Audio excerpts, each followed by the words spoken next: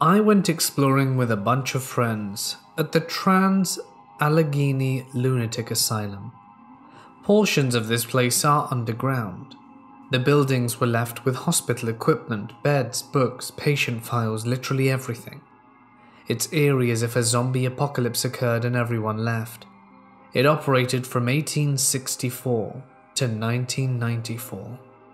The facility was self-sustaining, i.e. the patients farmed the land and had all resources on campus. The years this was open, a lot of horror stories came out this place. This wasn't the modern-day psychiatric ward, more like a prison where families paid a lot of money to hide their mentally ill, or the state put undesirables. Now, there's an underground network, but was heavily blocked off with chains. However, the main buildings were easily accessible, but the access ways to the underground were blocked off inside as well. Every time we got near one of the underground tunnel systems, we could hear faint music playing. It sounded like a music box. We found a bent wired gate and attempted to file in. The music got louder, and we were all pretty freaked out. We were all promptly arrested before going into the tunnels. There's a lot of speculation about the tunnel still to this day. The new owner said he was afraid of asbestos and was fearing for our safety. He was very grim and agreed to drop charges if we never went back. We obliged happily. Still, I sometimes think of my interactions there, all of the remnants left behind, and get severely creeped out.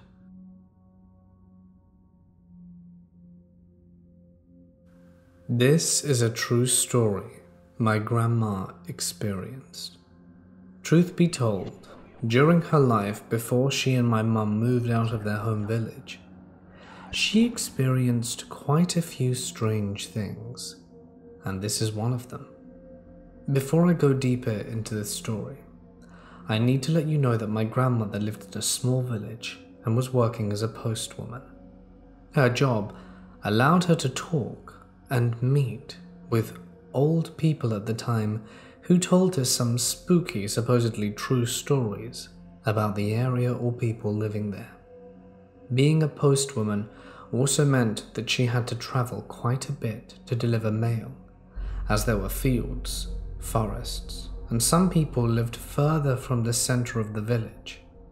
During spring, summer, and autumn, when the roads were good, she used her bike, and when it was winter or very muddy, she took her horse with a wagon. This happened in the winter or late autumn because she took her horse.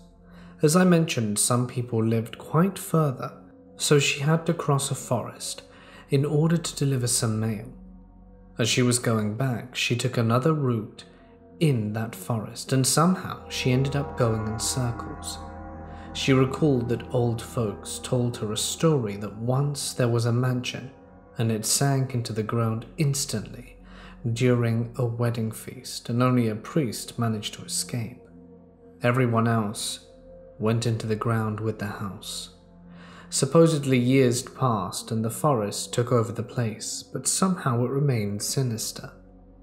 My grandma figured that it must be the same cursed place. She heard that whoever walks into its territory ends up going in circles. She spent a good half of the day trying to get out of it, but no matter where she turned, she ended up going in circles. Round and round she went, not being able to escape. Then as she got tired, she gave up and spoke to her horse. She asked him to take her home and release the reins, thus giving her horse total control and freedom. The horse took them home. Turns out she'd spent a good 5 to 8 hours, because it was already night when she returned. To this day she can't explain what happened. That accident occurred after years of work, and she was born in that village, so she knew the place pretty well.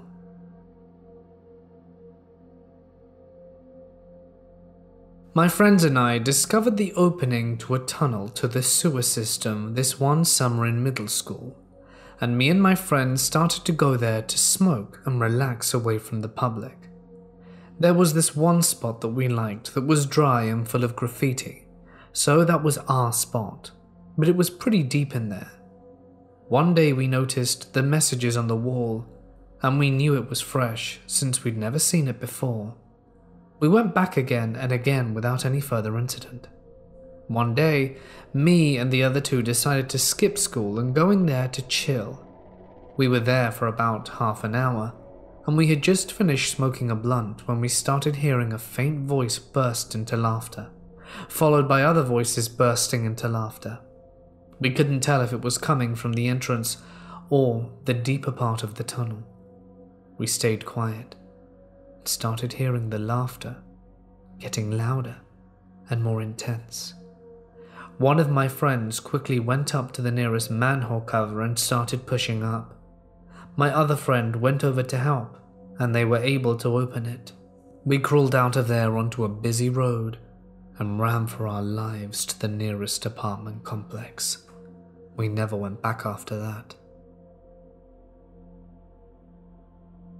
My family has owned property on the edge of the southeastern part of the Tamarack Wildlife Refuge, dating back to at least when my great-great-grandparents were around. The property itself is absolutely massive, with 3 fields, a lake, and a forest all around it. In my opinion, it's a very unnerving place if you aren't able to force yourself to keep calm. Almost everyone who has lived out there swears they've seen something or another happen to them at some point. Between 2001 to 2004, somewhere between late spring/early summer, when I was between 6 to 8, my dad and I had stayed at one of my cousin's homes, out there for the night. My cousin had gotten up early to go fishing and my dad had went to town for breakfast. He had asked if I wanted to go, but I said no, as I wanted to play video games. After what felt like forever, I was starting to get anxious and began wondering where everyone was, as there were 6 different houses out there at the time, and I hadn't seen anyone walk up or down the driveway all day. So I walk over to the kitchen window and look outside and notice what seems to be a rather large, very pale boulder. I had to do a double take and thought to myself that I hadn't ever noticed a boulder there before. The more I looked at it, the more unnatural it seemed. It looked like some humanoid hunched over on its legs, with its arms bent over its knees, kind of looking like T-Rex arms, but that's the only thing I can think of that it was similar to. I couldn't really see its face that well, but from what I saw it appeared to be blurred. This thing could have easily been at least 6 feet tall if it stood up. Now I was easily frightened as a child, but I had never felt terror like this before. I was overcome with dread and began to silently cry instantly. I crouched down under the windowsill, pressing myself as far against the wall as I could, scared out my mind, hoping my dad or cousin would come back. After what felt like forever, I heard a car driving up the driveway and looked. My dad had returned. I bolted outside nearly in hysterics, telling him what I had seen. I pointed to where it was, but nothing was there. One of my cousins, different from the previously mentioned one, lived further down the driveway, was walking with her boyfriend while it was dark. She had decided to play a prank on him as he was easily startled, and ran further down the driveway into the woods to jump out at him. She sees him turn on his flashlight in the distance, and he starts to call her name out. She gets a little closer to observe him, and sees him start to walk into another part of the woods. "What the hell are you doing?" she asks. He turns around and was terrified, and told her they need to leave now. She wanted to go see what he saw, but he insisted they go back to her house. Once there, he told her that he saw a pale creature with her face beckoning him into the woods. Present day. Earlier this week, the cousin I had mentioned in the previous paragraph went out to the driveway. She had moved in the 2-year gap with someone who was more sensitive to feeling an area, if that makes any sense. But they went out there and drove up and down the driveway, stopping at various spots, never getting out the car. They had stopped outside the house, and her friend began tensing up. Without prior knowledge of what I had seen before, she began to describe the same creature to my cousin. Naturally, they got the hell out of there for the night. They went back a day or so later, and it was just tense out there. They parked in front of my cousin's old house, and that's when it hit the fan. There was nothing but a feeling of malice coming from the woods to the left of them, and they both saw something big next to the car peering in. They don't know if they just psyched themselves out or what, but they left again. My cousin then told me about their experience, and me being driven to figure out what the hell this thing is that we've seen, asked to go back out there with them. So last night, my younger sister and I met up with them, and we all drove out there. My cousin and sister were kind of tense and apprehensive about going out there, as my sister has never felt comfortable there at all. We had the heat on in the car, as the girls were all cold while I was roasting. We get out there, and my cousin's friend and my sister both said that it felt very calm and still. We drove up to the top of the driveway, and parked for a moment, and decided to head down to the main field in between where I saw the thing and where my cousin's boyfriend saw it. We parked there, and after a moment everything got incredibly tense. The friend and my sister were both staring towards the house where my experience was, while my cousin and I were both staring straight ahead at the driveway, as we both thought we saw something slightly move. We sat there for a good 15 minutes before all of a sudden deciding that we need to leave that instant. I was very calm the whole trip, but after we left the field, I was suddenly freezing. The friend was kind of freaking out about something watching us and following us to the forest on the side. Once we got back on the main road, I felt a little sick, but only briefly. Then I wasn't freezing any longer.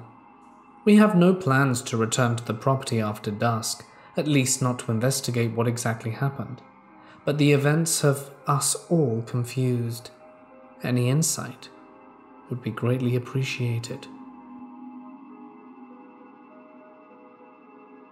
Next story by Adam Milanovic.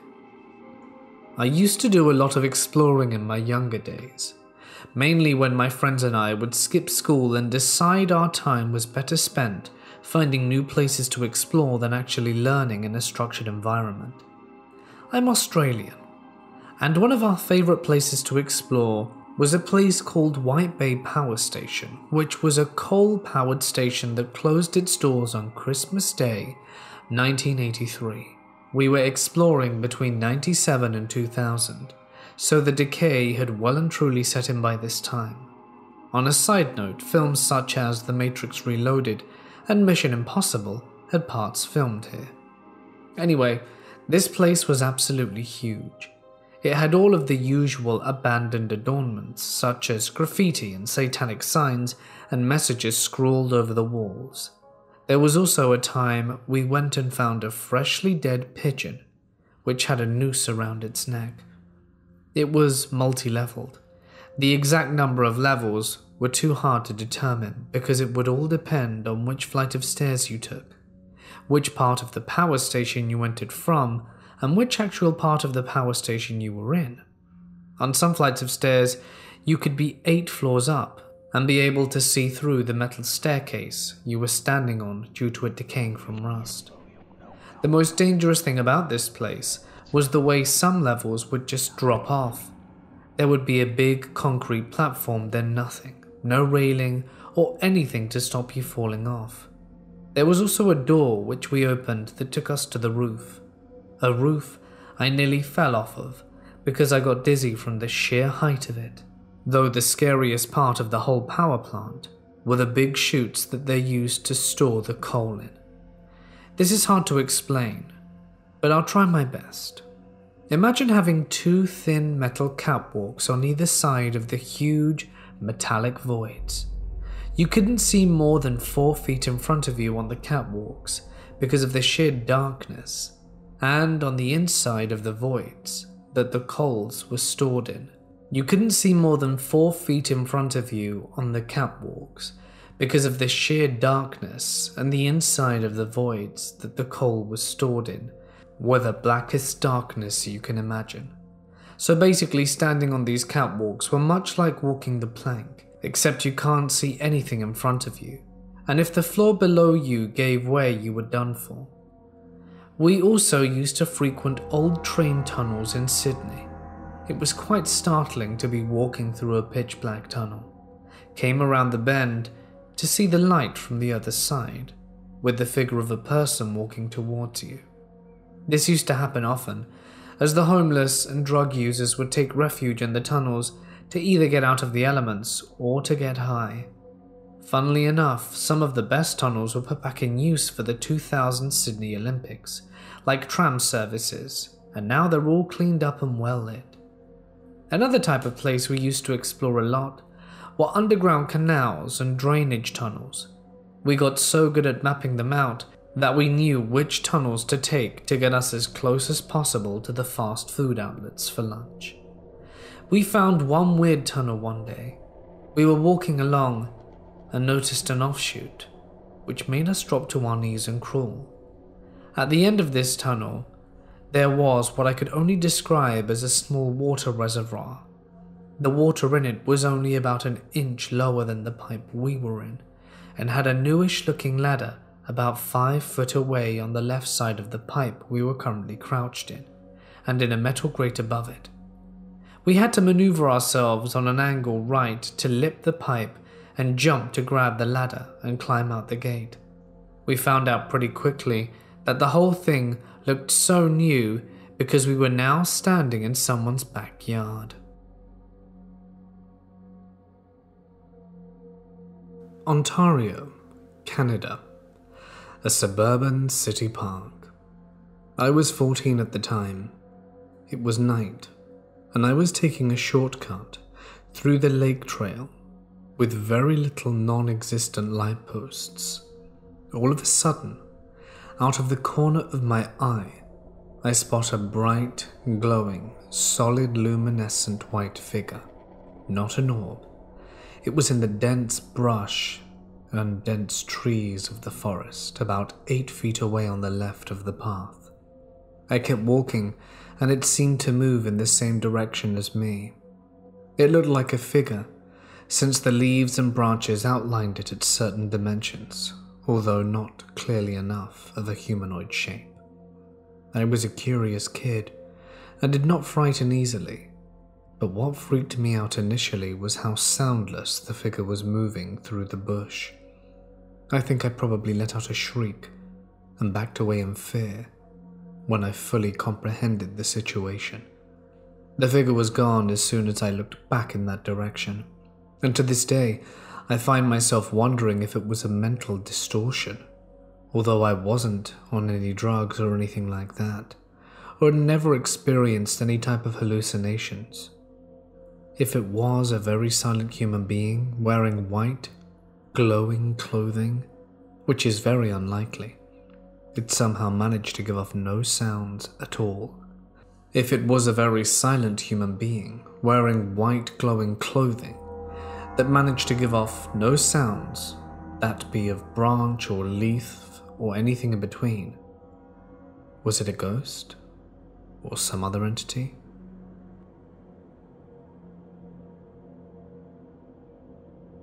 These events occurred 2 summers ago in the Grand Teton area. My boyfriend at the time, now husband, Harry, was an avid outdoorsman and also served in the military. I was an ecology major and wanted to spend more time outdoors, so he decided to take me on my first backpacking trip, just the 2 of us. For those of you who aren't familiar, the Grand Tetons are well known for their wildlife, specifically grizzly bears. My only experience with bears up until that point was watching a little black bear cross the road from the safety of my car, and seeing grizzly country signs around every corner wasn't doing much to calm my nerves. My boyfriend looked like Indiana Jones, machete hanging from his belt, large knives attached to each side of his pack, bear spray strapped to his waist. You get the picture. The beginning of our 25-mile journey was all uphill. When in bear country you're supposed to make noise is to not startle the wildlife by accidentally sneaking up on them. As you can imagine, going up a steep hill while carrying a 40-pound backpack makes it difficult to make conversation. We were an hour in, and almost at the top of the ascent. I noticed that the woods had gone completely silent save for the rushing stream that was to the left of our trail. Silent woods are never a good sign, as this usually indicates a predator nearby. At this point, I was in front of my boyfriend, and we were about to crest the hill. For the past 20 minutes we hadn't said a word to each other, having been too tired to speak. We noticed the silence at the time, and gave each other glances of knowing. I came over the top of the hill, and immediately froze. Sitting not 10 feet in front of me in the middle of the trail was a grizzly bear. My husband wasn't aware yet, as he was behind me, so I did the first thing I could think of. While still in my frozen stance, I managed to take my arm and started flinging it wildly behind me, trying to get his attention. I was too terrified to speak. The bear went from sitting on all fours, not looking away from us once. My husband quickly swung me around so that I was behind him and started yelling. Being in the military, he knows how to yell. The grizzly wasn't quite fazed as it started to walk slowly towards us. At this point, I was on the verge of passing out from terror. The bear was about 5 feet in front of us when we heard a loud crack coming from the woods to our right. The bear heard it too, as he bolted towards the stream. A second crack boomed again, this time much closer than before. My husband said, "It's probably just some falling branches." We both knew this wasn't the case. At this point, we were walking quickly up the trail in an attempt to create some distance from the grizzly and those strange noises. I felt the hairs on the back of my neck stand straight up, and at the same moment, my husband stopped moving in front of me. He turned around to look at me, and I turned to look behind me. To this day, we're not sure what we saw. Back where we were standing was a large, dark mass, black-brownish. It looked to be 3 times bigger than the already large grizzly that we had seen just moments before. Its back was facing us, and then it stood on its back legs. It looked similar to a bear, but something about the shape was just off. At this point, it was probably stupid to run, but that is exactly what we did. We were aware of heavy footsteps behind us, but neither of us looked back. The footsteps eventually faded. At this point, I was a mess. My husband was doing his best to console me. "Honey, this is extremely unusual. The bears usually stay away from humans. We're gonna be okay. I'm sure this won't happen again." That was enough to convince me to continue on the backpack. Not another hour later, though, we reached a clearing where we decided to take a rest and eat a snack. About a minute after we'd sat down, I noticed bushes moving in line towards the clearing towards us. Out of the bushes comes this adolescent grizzly, who looks just as spooked as I'm sure we did. But he came straight for us. My husband, being this crazy nut, decided to charge back at the bear while screaming, "Bear spray at the ready." That did the trick and the bear ran off. All I could think of was just my luck.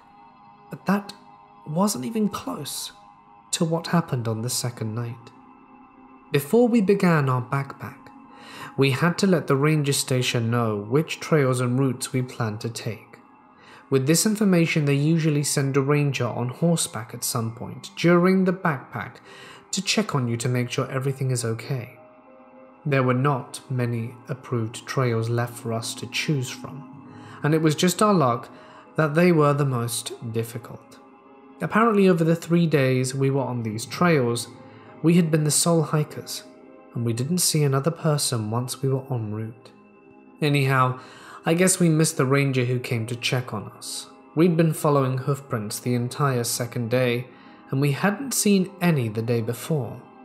I had some foot problems, so we spent valuable daylight trying to adjust my bootlace and socks to compensate for the pain.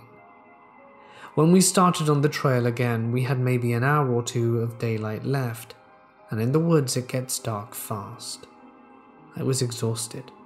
It was now dark out, and my husband was the only one with a working headlamp, as mine for some reason wouldn't even turn on. We needed to find somewhere to set camp up, and we needed to eat. It was freezing, and the wind was blowing, creating a howling sound as it rushed through the trees, which made it difficult to hear my husband or discern any other sounds coming from the woods. After another hour of hiking through the dark, we found a clearing. Well, it was more like a bowl. It looked to be about 200 meters in diameter, with the sides being about 10 meters down from the trail to the bottom of the clearing. This place was strange. We both felt it, though he didn't tell me how freaked out he was until we'd left. There was no moonlight, so all the illumination we had was from his headlamp, our small camp stove, and the flashlight that I fished from my pack. Half of the trees were dead or fallen just in the bowl. The vegetation everywhere else was very dense. To help alleviate my anxiousness, he started playing music out of his portable speaker. This didn't help much as it just echoed off the trees, creating a dissonance of sound. He also thought it would ward off any nearby predators. This is where we knew our anxiousness wasn't paranoia. The silence was back. There hadn't been a single bird chirp since we arrived at the clearing. It also may have had to do with the obnoxious music, but because of our previous experience, we decided to turn off the music and head into the tent. It was freezing. As soon as we were situated in our sleeping bags, we heard deep cracks and thuds echoing from beyond the tree line. Were they falling trees? There had been a lot of wildfires and very little rain this season. There was a thud. We both froze. That sound wasn't an echo. It came from inside the clearing, definitely, not a falling tree. There was another thud. It came from right outside our tent. We both stopped breathing. His hands found mine, and we clung to each other paralyzed. Something dragged across the outside of our tent, making an indent as it went along. It was thin, almost like a finger. "What is it?" I whispered, shaking. "I don't know. Shouldn't be a person. We're the only ones on this side of the mountain." I was trying my hardest to stifle sobs, trying to listen to what was outside. I could hear steps, but couldn't decipher what it was. The steps stopped, and then the whole side of the tent was slowly pushed inwards. At this point, whatever was outside knew we were inside, so I flashed my flashlight at that side of the tent. What I saw made my blood run cold. It was in the shape of a human face, pressed into the tent wall. I could make out the nose and open mouth. Each time they breathed, it made the tent around their mouth billow in and out. My husband said, "Screw that," pulled out a Glock from his sleeping bag, cocked it, and the sound shattered the silence. The face pulled back and we heard fast footsteps heading towards the edge of the clearing. We didn't leave the tent until the sun was shining the next morning. The first thing we noticed was the smell of urine. We came out of the tent and looked around. Whoever it was had peed on our coals we had left in the fire, leaving a disgusting stench of evaporated pee. Footprints surrounded our tent, circling around multiple times. Muddy handprints decorated the outside of our tent. We think it was mud anyway. The takeaway? Wildlife is not the most dangerous thing in the backcountry. I used to live on a military base in Hawaii, and there wasn't much to do there. I don't know how old I was at the time, but maybe around kindergarten. Hawaii didn't require kindergarten at the time, so I wasn't in school yet. I know that at least. Outside our house, there was a covered car park that people in the community used because the houses didn't have garages, and there were various storm drains that were around the car park. I would always play there since it was right outside our house. I wasn't the brightest, but kids can be dim, right? So one day I was playing there, and I thought it would be fun to drop a thing down the storm drain to see how far it went. I had dropped a few rocks and some small sticks and eventually ran out of things to throw in. So I started saying hello to hear my echo. I didn't expect to hear anything other than my own voice. I was surprised when I got a response. A little girl called back to me. I wasn't scared, just confused. I asked her what she was doing down there, and she said that her and her family lived there. I remembered that I kept trying to look closer, but it was so dark you couldn't see the bottom at all. We sat for a while and spoke. I don't remember the whole conversation, but it went on for a while. I vividly remember the last part of it though, because I felt so guilty and hurt. Years later, I still do, even though I'm not entirely sure it happened. She wanted to play with me, and I said I could invite her in for dinner, and she got really excited by that idea. So I ran inside and asked my mum if my friend could come over for dinner. She said no, and she wouldn't let me go back out to tell her. The next day I went out to explain to my friend what had happened, but she wasn't there. I never heard from the little girl in the drain again. I remember crying that day. I blamed my mum for me losing the only friend I had made there. My mum still remembers this thing happening, and just how upset I was because of it. When I was growing up, there had been a few forests around town that had famous stories linked to them. The people believed that the forests were cursed from the Native American tribes who were relocated from their homes way back when.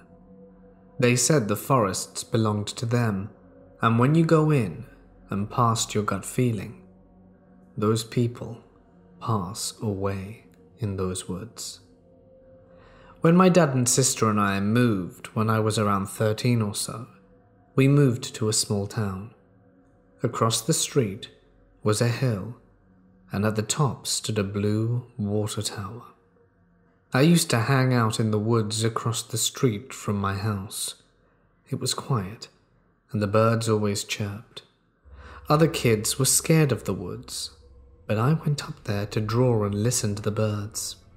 Also, because it was at the top of a hill, I could look out and see the entire town and felt the breeze. But when the animals went quiet, it was time to go. When the school year started, I found out this was an ancient Indian burial ground. Every year our class would go up to the hill and learn about it, and the town and the school were actually very respectful of the forest and the hill. We took care of the trees there.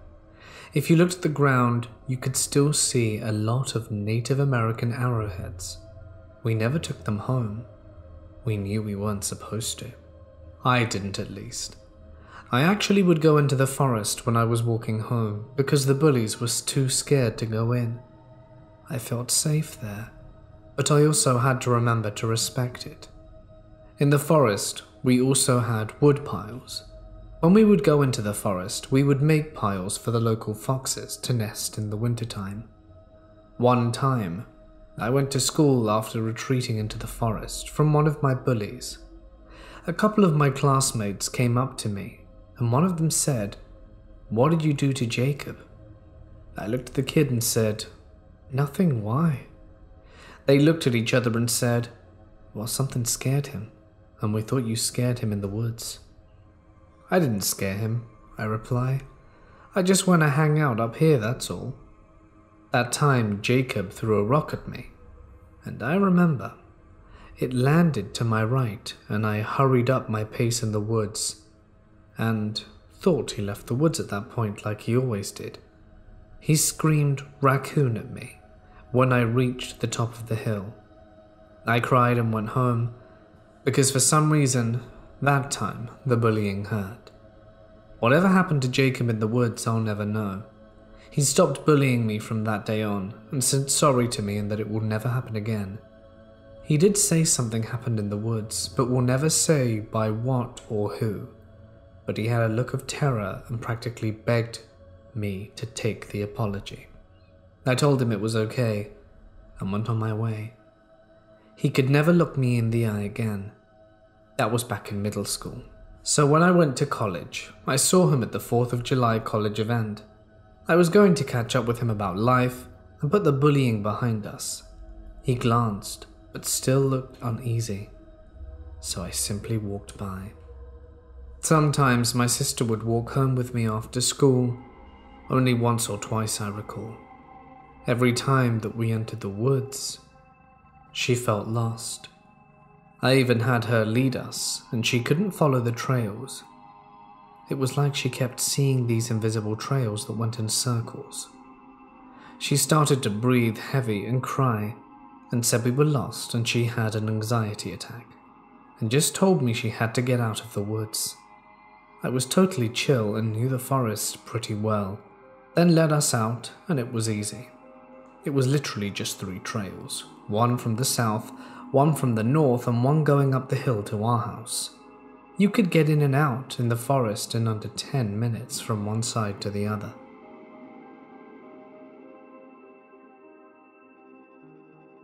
One of my favorite hobbies used to be exploring old and abandoned mines, mostly for the hell of it, but occasionally you would find some sort of mineral debris that you could bring back home as a trophy.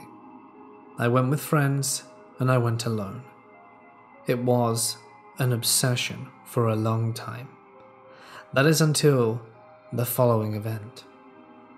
I always used to dedicate my Saturday afternoons to exploring abandoned mines, once I knew where they were. There used to be a website that I was fairly active in, where people would share where they had found abandoned mines and potential routes for trying to explore them. I always had a lot of fun and rarely ever bumped into anyone doing the same thing I was when I was doing it. We'd built up quite a little fun online community, and one day I'm challenged by someone I knew online to check out this particular cave. It was a cave/abandoned mine. It seemed to be quite old, dating back to the mid-1800s. They were of course searching for some mineral, and I don't know whether they found it or not. Point being that it was apparently scary, but structurally rather safe. So, after doing a little bit more research, I waited for the opportune moment, i.e. a Saturday afternoon, and went on my merry way. When I reached the structure itself, which was very remote and took over a 2-hour drive to arrive to, I was pleasantly surprised. It was indeed very well preserved, and I could park my vehicle there with ease, which is something that you'll find is often more challenging than you may expect. I donned my usual gear and stepped inside. With my flashlight on, I started looking around, taking in the scene, the sight, the smells, and having my camera at the ready. I made sure, from my own point of view, that it was structurally safe, and started making my way in. This was always the best part, leaving the light behind and entering a world of darkness. It was like being swallowed whole. After a few footsteps, it became eerily dark, and the smell of damp permeated my nostrils. I loved exploring. Clearly I wasn't the first person to be here. Countless graffitis and carve masters had been here and etched their names and logos onto every corner of the wall. This is common while exploring. You'll find this early on, but when you get to the true darkness, is when people tend to shy away. The further in you go, the less artwork you see. I carried on going in, taking in all of my surroundings. I reached a part that my friend had told me about. It was a very narrow tunnel. It was almost like one of those moving walls you see in Lara Croft, or perhaps a better way to describe it, trying to move through two slices of almost touching bread. I don't know why they designed the tunnel this way. Surely they had a good reason. Perhaps there were some objects that they simply couldn't pass. So I shimmied my way across, flashlight at the ready, and carried on into the darkness. There were many twists and turns, and all of it fun. I also need to point out that I use a red chalk in order to mark my way. This way I never forget where I've been and can always make my way back by following the red chalk. It also helps that I draw arrows along with my lines. As I'm going along, I hear something in the distance. What sounds like water, which isn't an uncommon thing, but the sound of water is something else, as it means there's a drip, which can mean structural instability in some places. Curiosity got the better of me though. This was certainly an interesting cave. Lots of debris and lots of interesting stuff being left behind. I'd found an old mining helmet, funnily enough. I didn't dare take it though. I like to leave history where it remains, but carried on my exploration. By this point I was fairly certain that I was one of the few people who'd ever ventured this far in quite a long time. Just as I was walking though, do I hear something behind me? What sounds like footsteps. I stop in my tracks and turn around. There's no one. I'm starting to feel quite hot. The room is getting significantly smaller, and I know from my friend's description that this means I'm going to be entering a much larger cavern very soon. Excitement is building, and just as I get towards the end, it narrows even further. There's a brief slit in the rock, just enough for a man to pass, that clearly has been worked on by many men as a hole to climb through. So I look out. Looking down, I see that there's a drop, a significant one, and realize this is where I'll need my rope. Fortunately for me, I think I can make the jump, and with the rope secured, make my way down. This place was volatile as hell. There were a few holes in the middle. I think maybe that the ground gave way there, and that's when I realized it probably wasn't the best idea to be in this place. But my friend assured me that around the edges I'd be fine. I only wanted to take a few pictures and make the most of my time here before I went back. Just as a, see, I managed to do it kind of thing. That's when I heard it. The voice of my grandfather speaking. Only 2 words. Get out. They echoed through the cave, and I turned around to where the sound had originated from, to illuminate nothing and no one. The thing is, my grandfather has been dead for 20 years. This severely creeped me out. I decided to put 1 foot back on the rock and make my way with the rope back up to the small passage.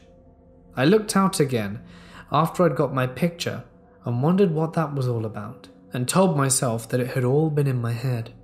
I started to make my way out, thoroughly spooked, when I heard it. A loud bang and a sharp grinding sound. It was unmistakable.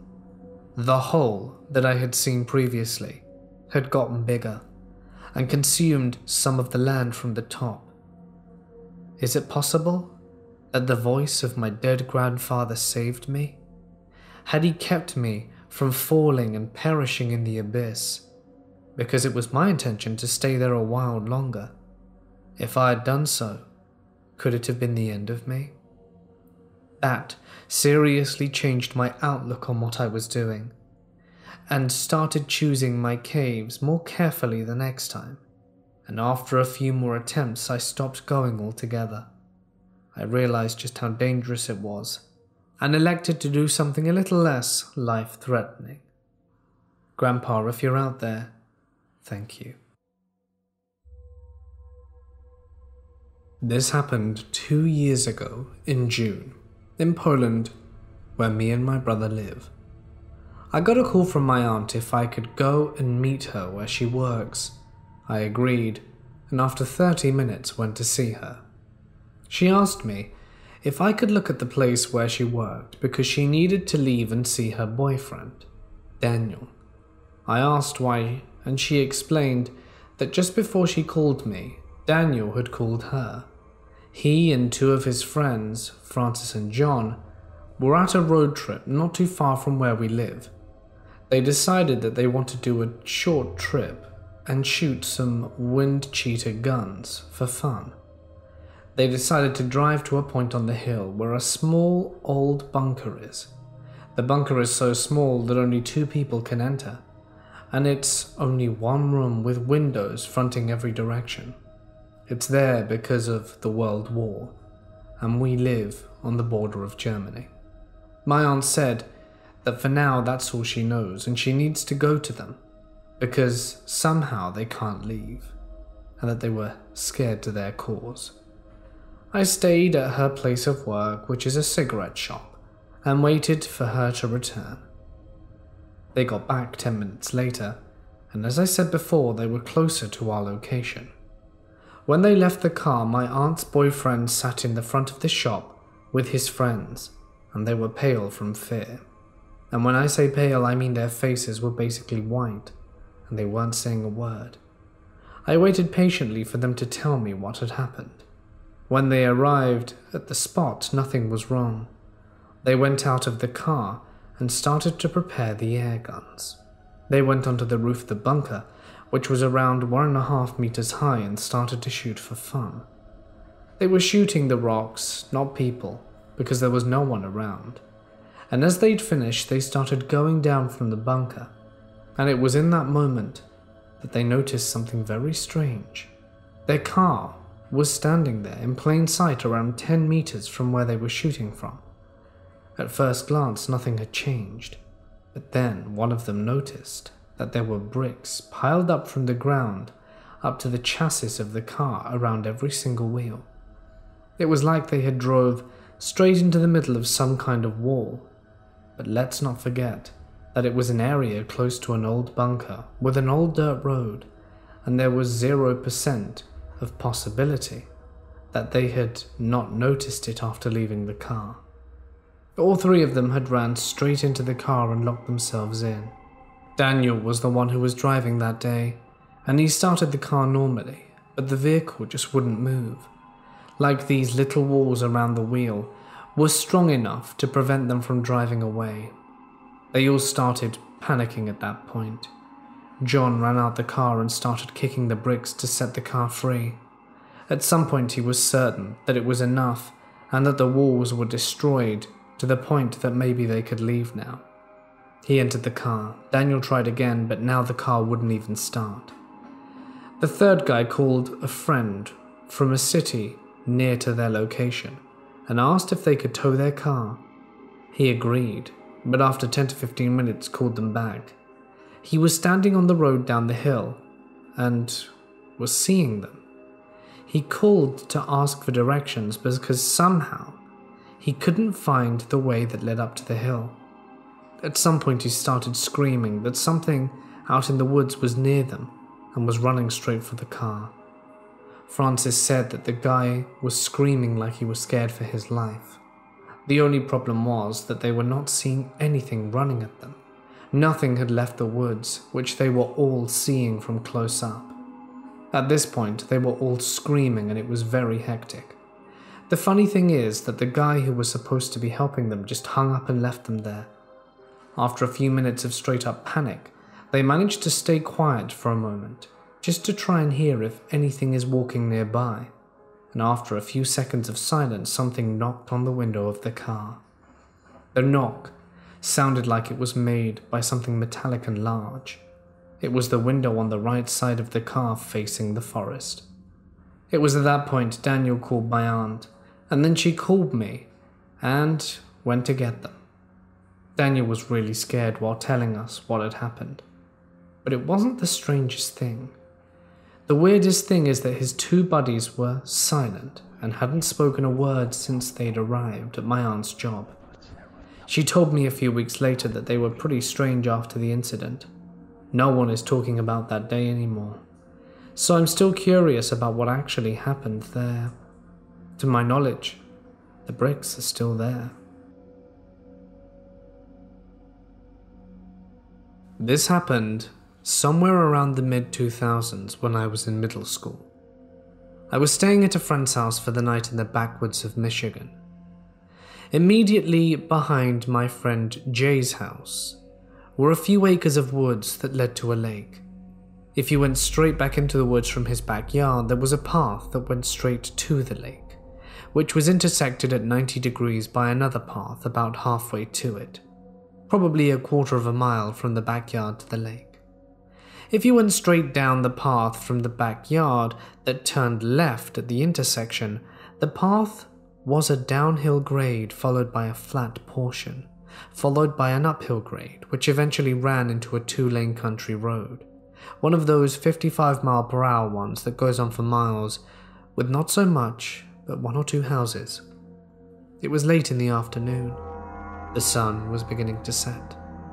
We, being middle school boys, were running around the woods all afternoon, playing with fake weapons and stuff. Good times.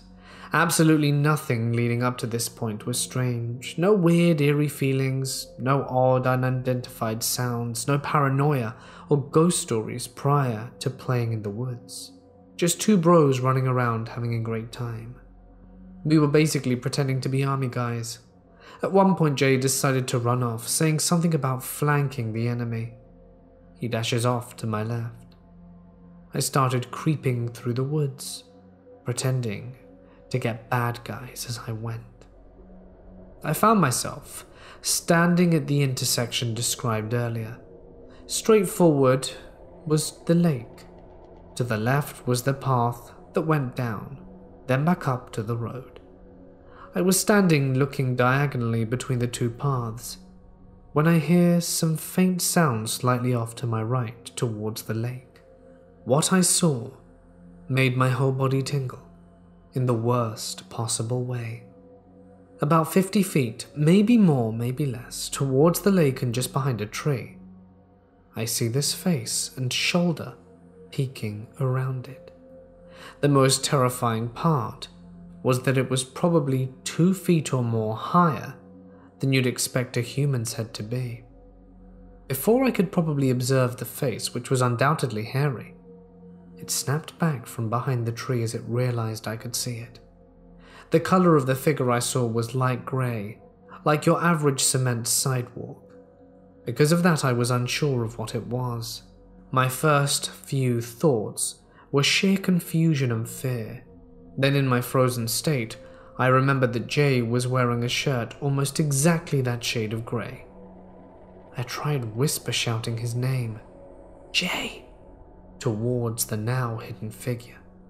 I called out maybe 2 or 3 times, went off about 50 feet behind me and to my left, down the path leading towards the road. Jay emerged from the thicker trees. This was the complete opposite direction from the figure I saw, and there's no way he could have snuck around me in that short time frame. To further drive the point home, it was fall, and the ground was covered in layers of dry, dead, deciduous leaves. The crunch from the leaves was very distinct and could not be avoided. Jay had heard me call out, and from just down the slight decline, he looked up and asked what was going on. I pointed off into the trees where I had seen the figure and said in a normal voice, I saw something big over there. As soon as I finished that sentence, I mean, the very second, whatever I had seen started stomping off towards the road, parallel to the path we were on, but probably 50 to 100 feet deeper into the woods. Woods which were too thick to see anything at that distance. For some godforsaken reason, we tried to run after it. Jay and I were athletic as 6th or 7th graders could be. We played tons of sports and were quite fast. We were hauling ass down the path parallel to the beast, as fast as we could sprint, and yet it was absolutely smoking us. The road, if I remember correctly, was a solid quarter mile from the intersection of the two paths. We had maybe just finished running down the downhill portion when this monster was already at the road, and believe it or not, we could tell where it was from the crunching leaves, and you could hear its massive footsteps clear as day while running. When we realized it was getting to the road, we also realized a car was coming. I kid you not. As soon as the crunching leaves stopped and the thing stepped out onto the road, the car slammed its brakes and pounded on the horn. Its tires screeched for a solid 3 or 4 seconds at least. When the car finally stopped, we heard the leaves start crunching on the other side of the road, and the car slammed on the gas and peeled out of there like a bat out of hell. Keep in mind, we could only hear all of this. We didn't see the car, so there was no way we could ever track down the person to ask them what they saw. But I wouldn't be surprised if their story is out on the internet somewhere, about the time they almost turned Bigfoot into roadkill. We made our way to the road, crossed to the other side, and it was mostly flat woods as far as the eye could see. Nothing but trees, no sight nor sound of the beast. We waited for a bit and then went back home. A few things to note. Was it Bigfoot for sure? I can't say. But what I do know is that it was tall, hairy, grey, and 100% bipedal. There was absolutely no mistaking the sound of it running. It's funny though, there are descriptions and videos of Bigfoot walking, and moving far faster than a normal human. But I'm almost sure this thing was sprinting. The speed at which it reached the road was utterly unbelievable. It ran a quarter of a mile in probably close to 20 seconds, and trust me, I understand how absurd that sounds.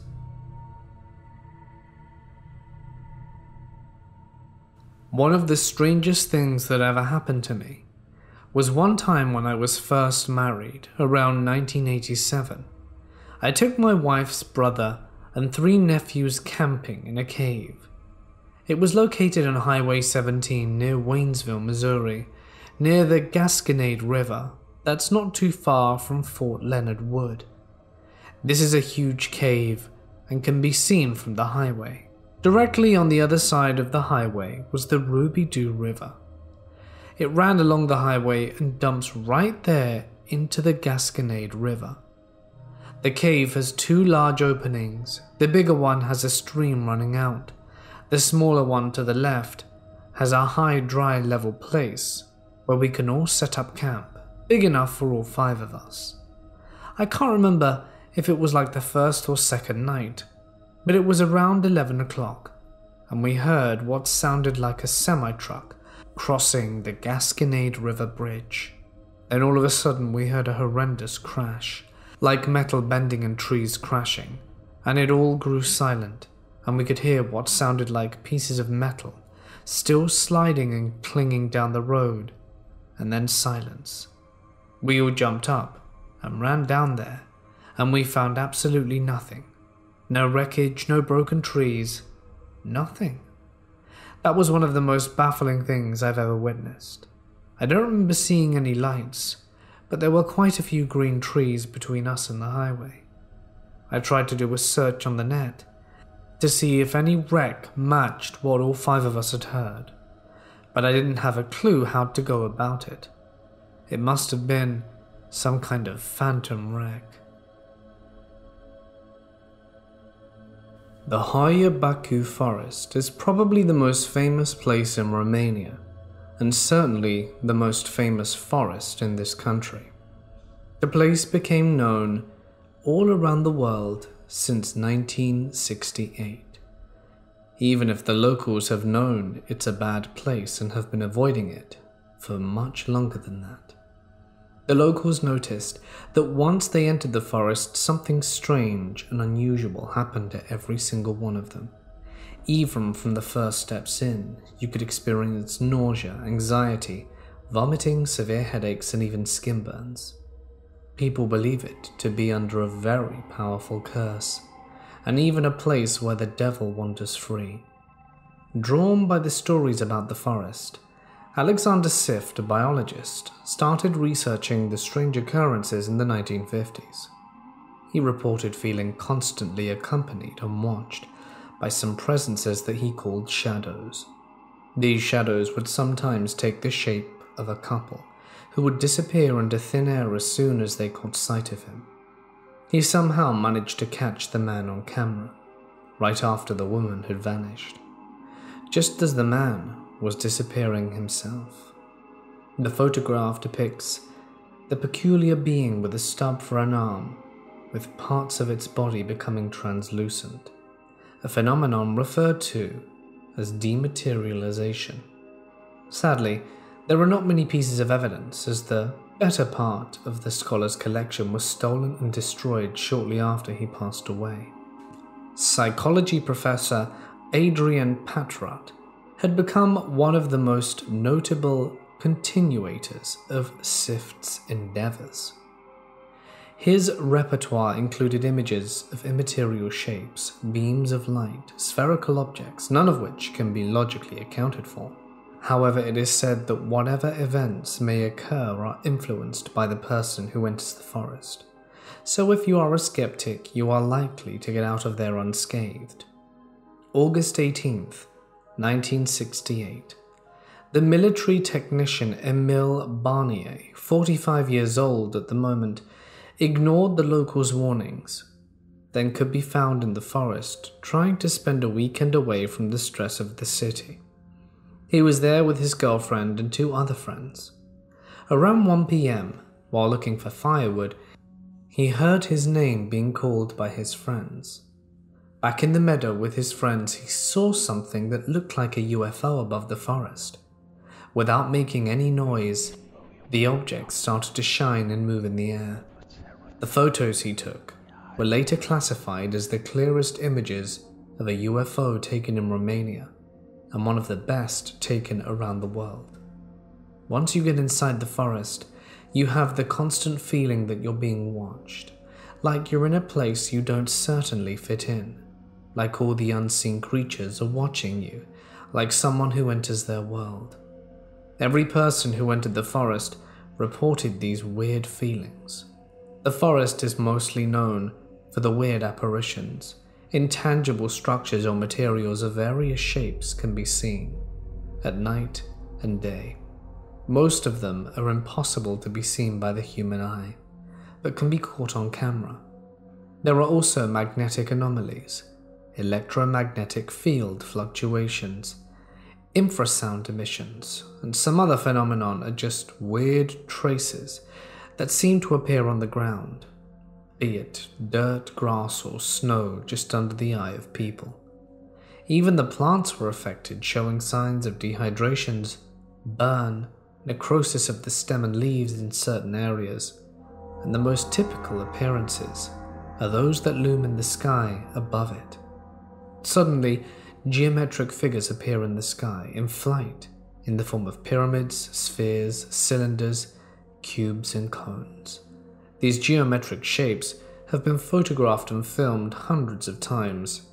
The most peculiar are those in the forms of UFOs and pre-UFOs or quasi-UFOs. The forest is also famous for the fact that within its borders, UFOs invisible to the human eye but which can be photographed are more numerous than UFOs visible to the human eye. It's the only place on Earth with this characteristic. People are mostly frightened by the human appearances, such as humanoid heads hidden in the forest. Many tourists freak out when after developing the photos they realized they weren't all alone, because there were hundreds of hidden faces in the background. Sometimes there have been photos of figures of deceased people. And in 1993, the researcher Adrian Patrat identified in the Basiu forest a special area which he called Socially Active Point 3. The area in question seems to be the center of maximum activity for paranormal phenomena. Some other interesting facts he claimed to be true are the following. The phenomena in the Huaybaku forest are generally discrete but continuous over time. The forest itself offers more data to researchers than the lovers of spiritualism. The phenomena are clearly obvious, being disputed even by the most skeptical scientists. It seems there is a common connection between the presence in the forest between people with a medium capacity and the appearance of a mysterious phenomenon. The frequency of the paranormal phenomena is fluctuating. The causes of fluctuations haven't been discovered. There are many other places worldwide where there have been reported similar phenomena, but Huaybaku Forest is considered by all great parapsychologists as the most important area of manifestation of parapsychological phenomena on the entire planet. Some people also call this the Bermuda Triangle of Romania. Its name comes from a shepherd that claimed he lost his flock of 200 sheep in the forest. There were also those who tried to open the gate to another dimension within its trees. If you want to visit the forest, my advice is to stick to the set trails and respect the environment. I was fortunate enough to talk to a local once. It seemed to seek him to that day, and he mentioned seeing and feeling things that were beyond his powers of understanding.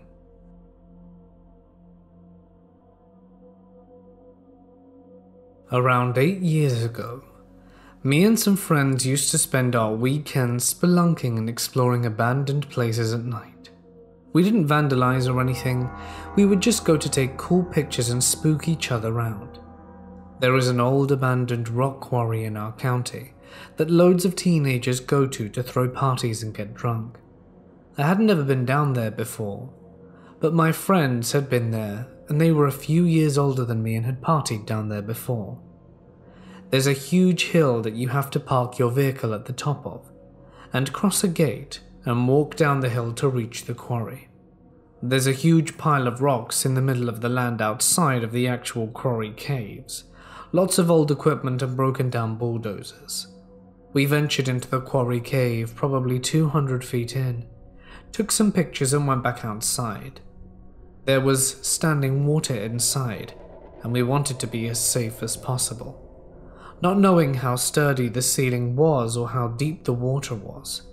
Coming outside, we kept hearing some really strange animal noises.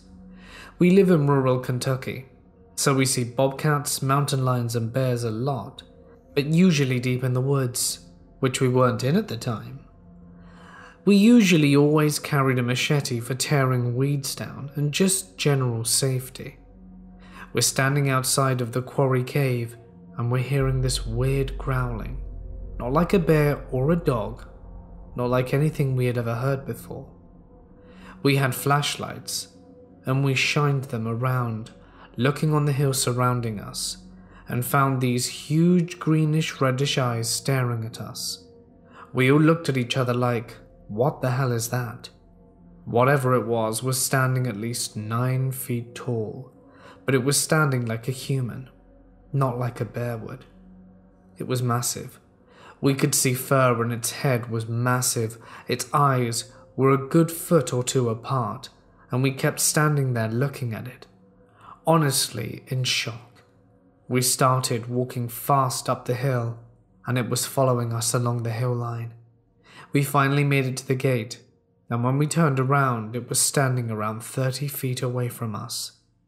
What we saw wasn't a bear. I've seen black bears around my house plenty of times. We still talk about it to this day. I still believe it was a Bigfoot. My friends think it was too.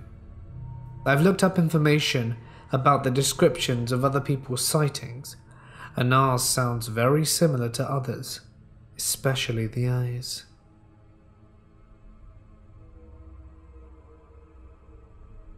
This was just last year. I had moved from New York to Vermont and decided to rent a home for a few months that allowed my cat and dog. while I waited to close on my new home in Vermont. Last year it was particularly snowy, and this house was located up a small mountain off a dirt road. If 10 cars passed on the road during the day, that was a busy day. I thought it was closer to the village when I first booked it through Zillow, but I wasn't looking to go anywhere really, but to instead heal, rest up, and relax from what already had been an exhausting ordeal and moving experience. I had some guy friends who would help me get up there, and they left after one night. I was told not to let my dog run without a leash, as there were a few alpacas at the next door farm who may attack my dog, which was at least 1/8 of a mile walking distance away. Not that my aging dog was going anywhere too quickly. He was 17 at the time and could barely walk anymore. He was one of those awesome, really great dogs you may be lucky to have once or twice in your life. Got along with everything and anyone. The next door neighbor, after that, was at least a mile down the road. As I settled into this lovely, one-story home, the house had automated motion detectors that would light up the driveway that ran behind the house. There stood a huge ancient apple tree that still had some apples on it way high up, even in March, and your usual pine and birch trees surrounding the property. The large front and back lawn areas, being several acres in size, are surrounded by forests and old rock walls. I grew up in an area in New York where I was surrounded by trees and forests, so I wasn't spooked until the second night. The house had a large pond out front which was covered in ice and snow. There was literally at least 4 feet of snow on the ground, with just enough of the driveway plowed to get your car in and out. I backed my car by the back door, and there were several outbuildings too on the property. One building in particular was perhaps 30 feet from the back door of the house, that you could go through the kitchen to get to. In this open garage-like building, it looked to be used like a large garden storage area. There were no doors, just an open area. Off the kitchen was a screened-in porch that faced the pond out front. So, on the second night I take my dog, put him on the leash, it's 8 p.m, and pitch black outside. Fresh, fluffy snow of about 1 foot has fallen, and me being a silly New Yorker with just sneakers without any socks, in my nightgown and a light jacket. I walk out the back door with my dog in tow, thinking I'd only be out for a few minutes. I walk him slowly to do his business, as I was soon readying to get to bed. As I returned to the door, I soon realized I had inadvertently locked myself out of the house. Oh no. It was one of those types of doorknobs that you twist in one direction, and it will lock itself. I tried not to panic, but it was cold, and there I am looking silly, and thought perhaps, well, I could walk to the neighbor's house.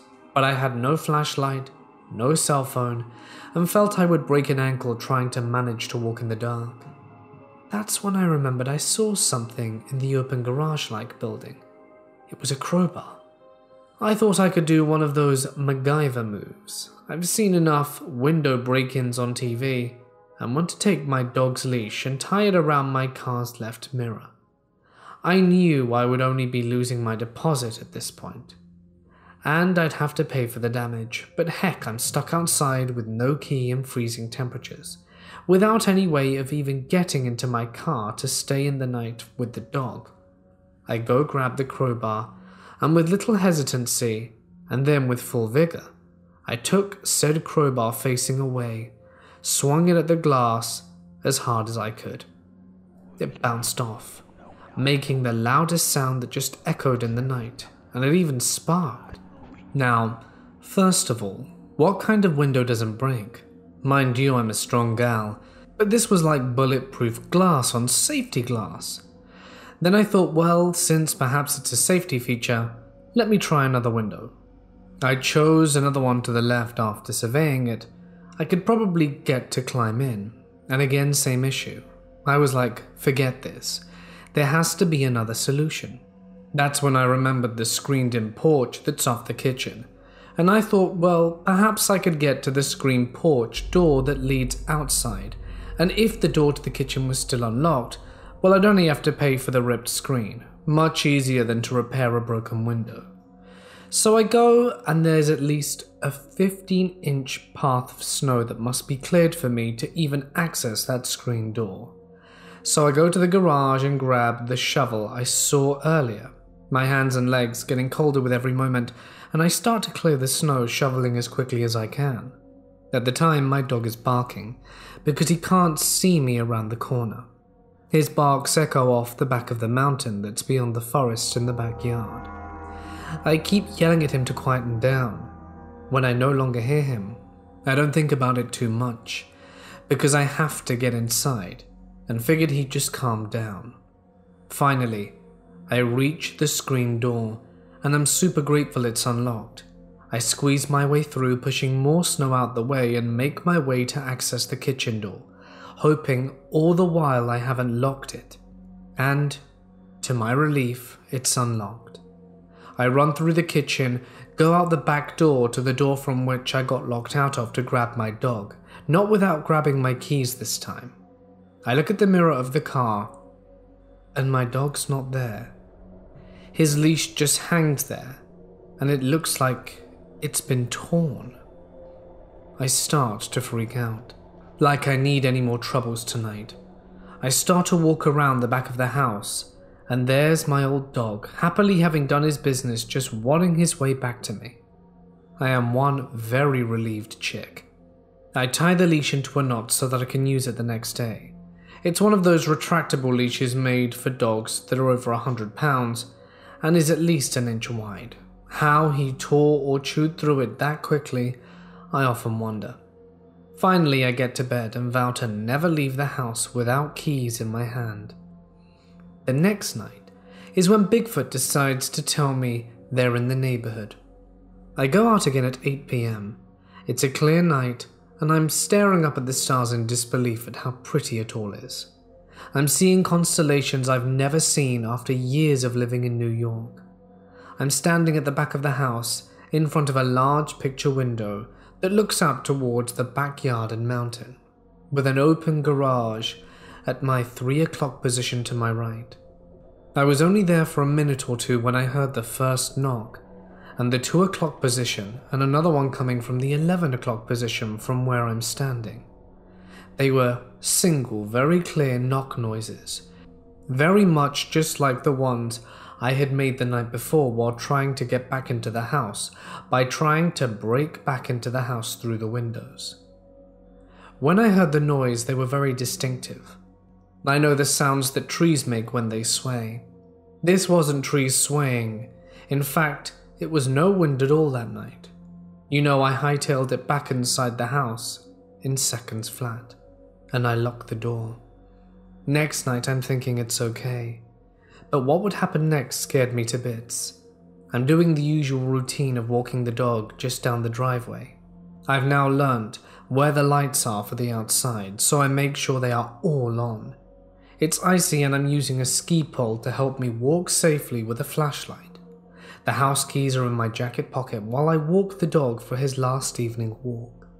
As I start to return to the back kitchen door, I look beyond the open garage out building, because a pop of color caught my eye. That's when I saw a pair of really large red eyes looking back at me at the edge of where the yard ends, with a rock wall abutting the forest. Perhaps an owl, I think, as I continue to look. I move and shift my body left to right, thinking it must be a reflector, something that's catching the lights. I would be good with an explanation, but no. It was eyes. Big red eyes staring straight and watching me. What got me most was how wide apart they are. They were about 100 to 120 feet from where I was standing. They looked at least 10 inches apart. I didn't even want to imagine how big whatever it was that was looking at me could be.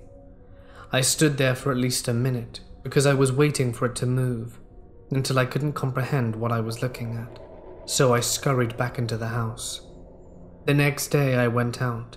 and looked again at that area from which I saw eyes looking back at me. Looked carefully, even venturing out into the deep snow for about 30 feet to see if perhaps it was something like reflectors or tin cans. I even retrieved the binoculars, came back out, and I couldn't see anything except for the rock wall, forest, and the sounds of birds chirping happily. As I stayed there for 3 or 4 more weeks, I never saw those eyes, or whatever was reflecting again. This isn't my first experience with a possible Bigfoot, as I have 2 others, but these happened in New York. But yes, people, there are odd things up in the mountains in Chester, Vermont, and it wasn't a mountain lion, nor wolf, nor coyote. But to hear that knocking, and then those big red glowing eyes the next day, I kept my night walking the dog very short after that, and I never left the house after dark for any other reason. I can assure you I felt like I was being watched several times after those first few nights. I didn't fear anything, but it was more like they were curious and watching out. The kicker? There was a key hanging right above the shovel I grabbed that first night that would have gained my access back into the house immediately. And yes, I got my entire security deposit back. I adored that house, by the way. And I haven't shared this story much, but my MacGyver days are over, that's for sure. Some friends and I were going to go hiking on the weekend. We'd usually do this and bring some other friends with us, and would try to find new places to go often. Near my town there's a small inactive volcano which has a cavern system, and for a while now another friend and I have been trying to map the thing out. While I went up with my mates in September, we got inside the main cave, which is about a mile long, up until a point where you can't go any further without spelunking gear and is God knows how deep. And I was leading the group, as I'd been there the most. Because it was a leisure trip, we were going to have a good time joking, having fun, the usual stuff. In that spirit, I thought it would be funny to put some ambient to the activity, and played some Aghast, an atmospheric black metal band that supposedly used summoning rituals in their recordings. To be honest, I've never believed that to be more than just a gimmick, because 90s black metal. Still taking into consideration everything, it may hold some truth. Everything was normal. The music played out from my Bluetooth speaker, and we did the whole tour, and on the way back I was leading the group out, and the last bloke in the line asked us to lend him our torches so he could snap a group picture. We just turned 180 and did so, posing and kept hiking. We got out, we got home, and called it a day. And this is where stuff gets interesting. Normally after a long hike I tend to sleep really soundly when I arrive home, but that night I kept feeling uneasy, like something bad was going to happen. I didn't sleep much. The next day one of my mates posted a picture, and we noticed that indeed something was next to me in one of the pictures. So I guessed that was the reason, that when I got home that night I swear I could see the thing for glimpses, with its pale face and pitch black eyes just staring at me, like it was sizing me up for something. When I went to bed, I wanted to crap myself. I could see it standing by the door, getting closer to me. At some point, I just started cursing at it, telling it that if it wanted to go down in my own home, I would put up a damn fight. And surprisingly, that thing looked puzzled at that, like an actor that doesn't know how to follow with another actor ad-lib something. I kept at that, and it just left. This thing didn't surrender though, just for a couple of weeks. It started throwing pebbles at my window, and making strange noises. But little by little it just stopped, as if it got bored. In the beginning of last year around March, I was with my best friend and her boyfriend that she had just started dating. Knowing that they had just started, we all wanted to hang out so I could meet him. Our town had many various large neighborhoods and communities, and he lived in a different one than ours, this one being outside of town. He takes us on an adventure to this wooded area that we didn't know. I barely met him, but since he was my best friend's boyfriend, I trusted him. He did not know at the time that I am able to sense and occasionally see spirits. I mostly am audio clairvoyant. I think that's what it's called when you can hear them. And as we walk deeper, it's pitch black, and we're using the flashlights on our phones and get lost. On our way trying to get back, I feel like we're almost being chased. I'm at the back and her boyfriend is leading. I'm already sensing that we're being followed. I tell them to hurry because I'm in the back and I feel like someone is about to grab me, when someone behind me hissed and punched me to the ground. I screamed so loudly, and I'd never screamed when I'm scared, so they booked it, leaving me behind. I catch up to them because I can see their lights, and we go to an opening where I can see the back of someone facing away, and you can just tell that it's not human or safe. We try again for a way out, but find this path where at the end I see a white figure waving its hand for us to follow him. I tell them to leave, so we follow the boyfriend and finally made it out. Turns out my best friend saw something push me and heard the hiss. She told me her theory was that this was something that was trying to lure us to something. To me, being pushed down wasn't as scary as some of the other stuff I've experienced, but that was the most force that I felt from a spirit to this day. My two friends and I were hiking in a national park. We decided to hike the trail, which had much less traffic, and arrived early in the morning. My friends and I did smoke a little bit of the green stuff, but we're not high out of our minds. We were talking about peyote and its psychoactive substance, mescaline, when an older man dressed in shorts, hiking boots, a shirt, sun hat, and with a walking stick overheard us talking about this and decided to get up from the rock he was sitting on to join us on the rest of our hike. We arrived at the entrance of the cave. The older man stayed back while my friend and I explored it. It was very narrow, but opened up to somewhat of a belly room. One way in, one way out. We came back, greeted the man, and he told us he wanted to explore it as well. We told him we would wait for him at the entrance. Mind you, this cave wasn't very deep, and we were in there for a total of 5 minutes. After waiting for him for 15 minutes, we decided to go grab him. When we got into the cave, he was gone. The only thing left was his walking stick sitting in the center of the cave. We called his name and even climbed up into a crevice to see if he had somehow gotten stuck. He wasn't there. Creepiest thing I ever experienced. This all started when I decided to sleep over at my boyfriend's house last night. The night had gone normal. We went to bed early and nothing out of the ordinary seemed to happen. For some reason though, I kept waking up randomly in the night for no reason, and my boyfriend didn't seem to sleep much at all. He said he just felt distressed. Anyway, I remember I woke up sometime late in the night. I was instantly filled with a feeling of discomfort, as though something bad was close. Just outside his window I heard flutes. There were maybe 3 or 4 of them, and they were all playing some weird and ominous song. I sat up quickly and was going to look out the window, but something stopped me. I was just too scared of what I might see. After a few minutes, I managed to look.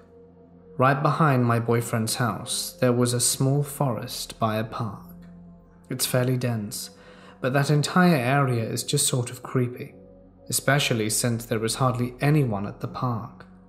The flutes continued for a little while, and I jumped when I felt my boyfriend grab me and pull me down beside him. He hugged me instantly, and the flute stopped right away. He made a few sounds of discomfort, something he usually does when he's scared or distressed. I could only stare through the darkness, trying to figure out what had happened. When I checked the time on my phone, it was around 2:30 in the morning. The next morning I told my boyfriend and we spoke about what occurred. I'm a guy who's pretty skeptical about things, so I tried to find logical explanations but couldn't think of anything. I'd never heard that sort of sound before in my life. My boyfriend told me that when he woke up and grabbed me, he felt really distressed, as I had thought, but he said he didn't know why. He said when he saw me looking out the window, his first instinct was to get me away from it and stopped me from looking out it. He said he never heard the flutes and he seemed freaked out when I told him. Now my boyfriend has had quite a few paranormal experiences, but none of them have involved me like this before. He has an indigenous background, so I thought that maybe that had something to do with it. Something similar, that especially since he thought he'd seen what might have been a Wendigo sometime in the summer. Does anyone have any idea what this could possibly have been?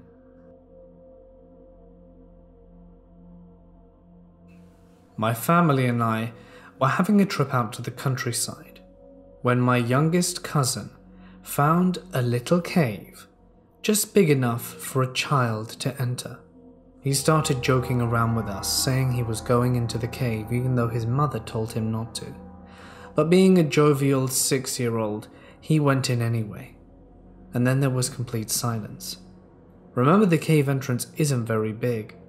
So after my aunt started shouting at him repeatedly to answer and come down and got no response, she began getting worried. She was scared that it was some kind of animal den, and the animal had got him. But being much larger than a 6-year-old, she was in a predicament, as she couldn't make her way down successfully into the tunnel. Then there was me, a skinny 15-year-old kid who was just small enough to fit through, but mature enough to handle a situation. I volunteered myself as tribute and made my way with my mum's phone as a flashlight into this small cave. It was smelly to say the least, and the further I went in, the bigger it got. There, at the back of the cave, was my cousin. He was passed out. I shined the phone flashlight around in all directions and couldn't see anything amiss. So I gave him a gentle kick in the stomach and asked him if he was okay. He didn't respond, so I flipped him round and he was breathing. Had he fallen asleep? I wasn't entirely sure. I grabbed him and started pulling him out. The hardest part was getting him through the main hole, but he started waking up and crawled his way out by himself. His mother was furious, but the creepiest thing was when she asked what made him go in there in the first place. He said, "The little man asked me to come in, Mummy. He said he wanted some friends." "What little man? There was no one in there," I interject. There was the little man. He was about the size of my hand, and by the time I got inside, he told me to go to sleep, and I did. It was some of the creepiest stuff I've ever heard. There was no one else in that small cave, no little men. It makes me wonder what the hell he saw, or if he just imagined it. In the 1800s, as early Americans spread across the continent of North America, they began to encounter not only new and mysterious creatures, but also stories from Native Americans about these same entities. Some of these stories the natives told to the then newcomers dated back centuries, in some cases possibly even longer. Among these strange and bizarre stories that the natives shared with the early Americans were weird tales of giant men-like beasts covered in long hair. Sometimes they lived side by side with people. Other times they lived in caves or forests or mountains, hunting and eating humans like game. Some of the legends spoke of the giant hairy wild men, even eating each other as well. During the middle to late 1800s, stories began surfacing from just about every corner of the country, from the Great Pacific Northwest to the eastern woodlands, Great Lakes, and everything in between. Bigfoot has without a doubt been sighted all across the United States. Newspaper articles, letters from the time period, and all point to this reality. However real the phenomena may be, the name Bigfoot didn't accompany these tales in the beginning. The legendary nickname can be traced back to two specific Native American chiefs that lived in the 19th century and had the name of Bigfoot. Likewise, during the late 19th and early 20th century, there were two giant bears spotted roaming the western American frontier. These massive animals were sighted so many times that the story was picked up by the media, and the bears were dubbed Bigfoot. These bears were apparently quite the sensation to the public at the time, and it stuck in the minds of the people well after the chiefs and bears had come and gone. The term Bigfoot began to apply also to this mysterious creature that we now know as Bigfoot, Sasquatch, Skunk Ape, Yeti, and more, from one side of the world to the other. That said, during the early 1800s, accounts from world-class explorers began to appear in the world news regarding these mysterious creatures with their tall frames, long dark hair, muscular bodies, and incredibly large feet. 1832, British explorer B.H. Hodgson is one of the first respected individuals to go on official records about the subject, stated he witnessed one of the creatures in the wilderness of Nepal. At the same time, all across America, reports were flooding in of similar creature sightings. The world-class explorer and Lieutenant Colonel Lawrence Waddell was one of the next to officially spot a Bigfoot, back in 1899. 26 years later, another Bigfoot is located in the Himalayas. 1937 marked one of the first Bigfoot sightings ever reported in the state of Indiana. During the summer in the Cypress Beach area of Boonville, Indiana, a Bigfoot is seen. This sighting is the first of a steady stream of reports from Indiana over the next 3/4 of a century. From 1948 to 1953, several explorers sought after Bigfoot. Several of these explorers captured photographs and prints reportedly made by the legendary creature, including Eric Shipton, Peter Bryan, and Sir Edmund Hillary. Mountaineer John Jackson also found and photographed prints of the Bigfoot. In addition to mere footprints, he also discovered primitive paintings which seemed to depict Bigfoot. According to rumors, 5 years later, in 1959, Bigfoot feces were collected and tested by interested parties as well. At least one of the parasites found in the stool sample is said to not be identified. The remains of more than likely the same stool were smuggled to London by then famous actor James Stewart. What became of these remains cannot be said. However, there is no question Stewart did indeed smuggle something he claimed to be the remains of a Yeti to London in the year 1959. The following year, Edmund Hillary decides to make another expedition in attempts to track down the elusive creature once more. The expedition is led by Edmund and his team, but yielded nothing. It wouldn't be until several years later, in the late 60s, that the famous Patterson-Gimlin footage would be captured and shared with the public eye. This iconic video clearly shows what appears to be a large and muscular Bigfoot, with long dark hair, standing upright on two legs and moving through a wooded area. Anyone who researches the subject of Bigfoot has definitely seen this particular footage, as it's considered quite the classic at this point. It's been widely debated for many years. This video was credited with kicking off a resurgence in Bigfoot sightings across the country. It could also be argued that the sightings were happening the entire time, and people were just too embarrassed or ashamed to share them. In 1968, the very next year, a Bigfoot was spotted in Spencer County, Indiana. Many more sightings were to happen in the state of Indiana over the years to come. The Bigfoot Field Research Organization, or BFRO, has recorded 75 sightings in Indiana since the early 1970s. In addition, the Indiana Bigfoot Field Research Organization have also registered 91 unique sightings since the year 1973. I believe it's safe to say Indiana has had its fair share of sightings. During the summer of 2012, on the banks of the Yellow Lake in Morgan County, multiple reports of Bigfoot-like howls were reported coming off from the surrounding forest.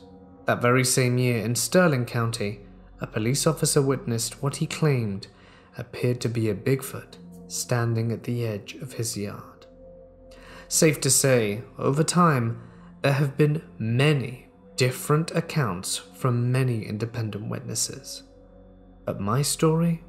Well, in 2017 I was camping in one of Hoosier State's more extensive protected forests for several days. Typically when I'm backpacking, I'm used to looking for the wildest places with the least amount of people around. I like to enjoy nature, and greedily I love to have the trail to myself for the most part. That said, the area was selected due to its general isolation in comparison to the rest of the park's regular overnight campsites and much larger family-oriented campgrounds. However, it did allow for several other campers and horseback riders to camp in addition to just myself. On this particular trip, I was vamping on the second year in a row. I'd recently switched from using a Chevy Blazer for off-roading in the mountains to a Kia Sedona for cruising around in comfort, and was loving it. Vamping was something I'd always wanted to do, so I was doing it. The minivan was converted into a stealth camper with GPS, Wi-Fi, and all the supplies I needed for a few days at a time. The back seats were removed, a bed was installed, and I had plenty of storage for my gear. When I found a place I liked, I'd stop and go for a hike. If I liked the area, I'd hang out for a few days, and if I didn't, I'd head on down the road. It was in this manner that I found the area where I encountered the Bigfoot. I had tried out a couple of different camping sites in the forest that I found pretty ideal at first, but then somewhat lacking after just a bit of exploring, and these spots were too close to people for my liking. Just before this event happened, one of my younger brothers had accompanied me on a trip to the same region. Our trip had been a couple of days prior, and about 50 miles further south than the journey I am describing now. I mention this fact because it was on the earlier expedition with my brother Colt that I was studying maps of the area. I'd found a few places on the map that looked promising. Plenty of forest, several trails, and only a few residences, within a 45-minute drive from the nearest town. My kind of hiking and camping, more or less uninterrupted. After dropping Colt off in Louisville, Kentucky, I headed back across the Ohio River to Indiana and straight into the heart of the Hoosier National Forest. Once I got there, I plugged a few campsites into my GPS, cruised around for what turned out to be 4 hours, checking out 2 or 3 potential sites, and eventually I settled for one, knowing it would be dark soon and wanting to get out for a walk. That's just what I did. The first couple of days were quiet. There was absolutely no one around, and I took the time to get to know the trails. There were 2 main trails to choose from, each one of them as isolated as the next in regards to the majority of the park's major trail system. Also, it's worth mentioning that it was getting late in the season. Summer was turning into autumn, and the trails in the area were mainly for horses to begin. So when I say no one was there, I mean no one. I particularly enjoyed this aspect. From my camp, one of the trails headed north and slightly west. The other trail was a loop, leading into one of the deeper parts of this particular national forest. Furthermore, this loop is extremely excluded and has no other paths that cross it, period. I spent the better part of the first 2 days exploring these first, and it was quite enjoyable. It connected to the campground several hundred yards away from the looping horse trail. As I said, this loop doesn't interact with any other of the park's other trails, including this one. However, their trailheads are located within eyesight of each other if you're standing in the right place. I hiked down the first trail for what felt like several miles at the very least. I'm not exactly sure how far it was, because honestly I had no reason to be documenting anything. I was just enjoying myself and the beauty of the forest. The trail ran through a heavily forested area with the park. It had slight ups and downs to the terrain, meaning it wasn't flat but definitely not mountainous either. Hilly would be the perfect word for it. Anyhow, when Friday rolled around, the weather was really lovely, and several people showed up with trucks and trailers to go horseback riding. That's when I moved to the most remote corner of the campground, because I don't like crowds. Besides, I'd already explored the other trails over the previous few days, so I let the horseback riders have the trails for the weekend. At some point that same afternoon, I ran to the nearest town with my camper van to pick up some supplies for the weekend.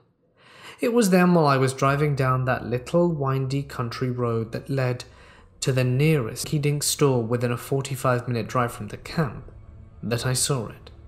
I will never forget that moment. I was multitasking, and that seems to help me remember things better. I had come around the corner and I was watching the road and talking to my wife over the phone. I was checking my mirrors, the rear view and the left driver's side, when I noticed something moving on the hillside that I was driving by. It had been a few days since I saw any animals, so I was eager to see what it was. The hill was open wide for probably about 50 to 100 yards until reaching the trees. Standing just outside of the trees was what I can only describe as a Sasquatch. It was approximately 50 yards from me, and it was extremely tall and muscular, and covered in long dark hair. It was huge, just like the stories I'd heard, but not bulky like a gorilla, more like an extremely tall and well-built man. I would guess the thing weighed no less than 300 pounds of solid muscle. I did a double take over my shoulder as I drove by, and the image was burnt into my memory forever. I remember my brain trying to rationalize that it couldn't be real. That said, I mentioned to my wife that someone had placed a hell of a lifelike statue on that side of the hill, a hill in the middle of nowhere. As I'm telling her this, I realized just how ridiculous that sounds. At the time, my brain was still trying to make myself believe that it was some sort of statue and not a real Bigfoot. But at the same time, I was also recalling how its hair was blowing in the wind, and how its incredible muscles were bulging like that of a bodybuilder. I was in total shock. Spending as much time in nature as I do, it wouldn't take much to start to believe these legends are nothing more than stories. I mean, I've spent days, as much as weeks at a time in the wild. Sure, I've seen some crazy things, but regardless of that fact, seeing a Bigfoot was not something you're expecting to see or can possibly prepare yourself for. I continued on to the store, collected my supplies without wrecking my van, and when I made it back to camp a few hours later, I tried to forget about the event again and carry on with my day. However, it wasn't able to escape my mind so quickly. I decided to go exploring instead, to try and wrap my head around what actually happened. Starting with the loop trail that I had yet to entirely hike, I walked down the path for about 45 minutes. I followed the trail until I found a dry creek bed that I gladly decided to pursue. You see, I enjoy hiking along dry creek beds, as I'm fully aware these were the old trails and highways, so to speak, of the ancient people. They didn't use paved roads like we do, so they followed rivers, streams, and game trails. Over the years, I found arrowheads, primitive tools, and all kinds of artifacts in this manner. Anyhow, I was walking down the creek for roughly 2 miles or so. I was actively looking for patches of fur, and any sign of a trail. Anything that may indicate something as big or even larger than a human traveling through the area. I did find a few curious trails, but they soon disappeared due to the rocky surface. Other than a few rocks that could have been primitive tools, I didn't see anything else that interested me, besides the few ghost trails I'd found. Eventually I lost interest. Feeling defeated, I turned back and made the hour's hike back to the creek bed, down to the trail, and back towards camp. When I finally got back to the beginning of the trailhead and started crossing the campground towards my van, I noticed a buck step out of the woods on the opposite side of the forest. It was the first living creature I had seen aside from on the drive. The deer stepped onto the gravel road that circled around the campground and stared directly at me. I looked back at it, and we both just stood there staring at each other. After what seemed like a few minutes, but was probably nothing more than mere seconds, the deer turned its head back towards the woods that it had just come from and walked off, vanishing into the trees. I continued on my back to my campsite, feeling strangely odd about the encounter. The next day I didn't really feel much like hiking, so I piddled around camp for a bit for a change. I had a campfire, carved a bit, sipped some strong coffee and had a meal, and decided to take a rest at some point, partially due to boredom, and also partially due to feeling strangely let down from the day before. So I climbed inside the van to stretch it out. I was laying there for a moment, thinking about how many nuts must have fallen out of this tree and hit the van since I'd been there this weekend, when I realized that they weren't falling out of the tree at all. Rather, they were actually hitting the side of the van, and that something or someone must be throwing them. Shivers ran up and down my spine as I remembered what I had seen earlier that day on the hillside as I was driving to town for supplies. I sat up immediately, no longer feeling secure in the safety of my van. I was parked less than 50 feet away from the edge of the forest, and about the same from my fire pit. There was a rather large tree, some sort of oak, standing between the van and the fire pit. When I got out the van and stood up straight, a walnut or crab apple came flying out of the woods and smashed into the tree. It hit the tree trunk hard, that the thing bounced a good 25 feet off the tree's trunk and then rolled another 50 before coming to a full stop. I remember my first thought about the flying object impacting the tree was the speed and accuracy and power behind it. My second thought was that my face would have been just as easy for whatever it was to throw it to hit. Immediately I look all around me, but of course there was no one there. I also realized that at the time, while I was napping, the very last person camping other than myself had left the campground. I was the only human around here for miles. I was the only person actually camping the entire weekend to begin with. Everyone else who came into the area during the time of the story simply drove into the area, made their way around the loop and left. Alternatively, they came with a truck and trailer and went horseback riding. But now I was the only one here. The one person that significantly stood out among the rest of the crowd over the weekend was a man driving a golden van, much like mine, with blacked out tinted windows. He was playing loud classic rock and wearing dark sunglasses. This was the individual who had disappeared while I was napping. He was the last person to leave the campground that weekend other than me, and was the only other person who hadn't been horseback riding. He hadn't been hiking either. I don't actually know what he'd been doing other than parking directly across from me and listening to loud music since shortly after my Bigfoot sighting. When I stepped out the van, and that thing smashed into the tree, I quickly realized that I was alone with this thing. I also rationalized rather swiftly that this thing had waited for the right moment to get my attention. As crazy as it seemed, or more appropriately, they had waited until every last truck, trailer horse had left, before tossing rocks at my van windows. Now, I've never claimed to be the brightest crayon in the box, that's for sure, but this didn't take a genius to figure out. Or maybe it did. I'm mentally challenged, which is why I thought the correct thing to do would be to run straight into the woods, the same direction the rocks and walnuts had come from, and search for who or what had thrown them. I've never shielded away from unusual experiences, quite the opposite. I saw this as a unique opportunity. I wanted to get to the bottom of what the hell was going on around there.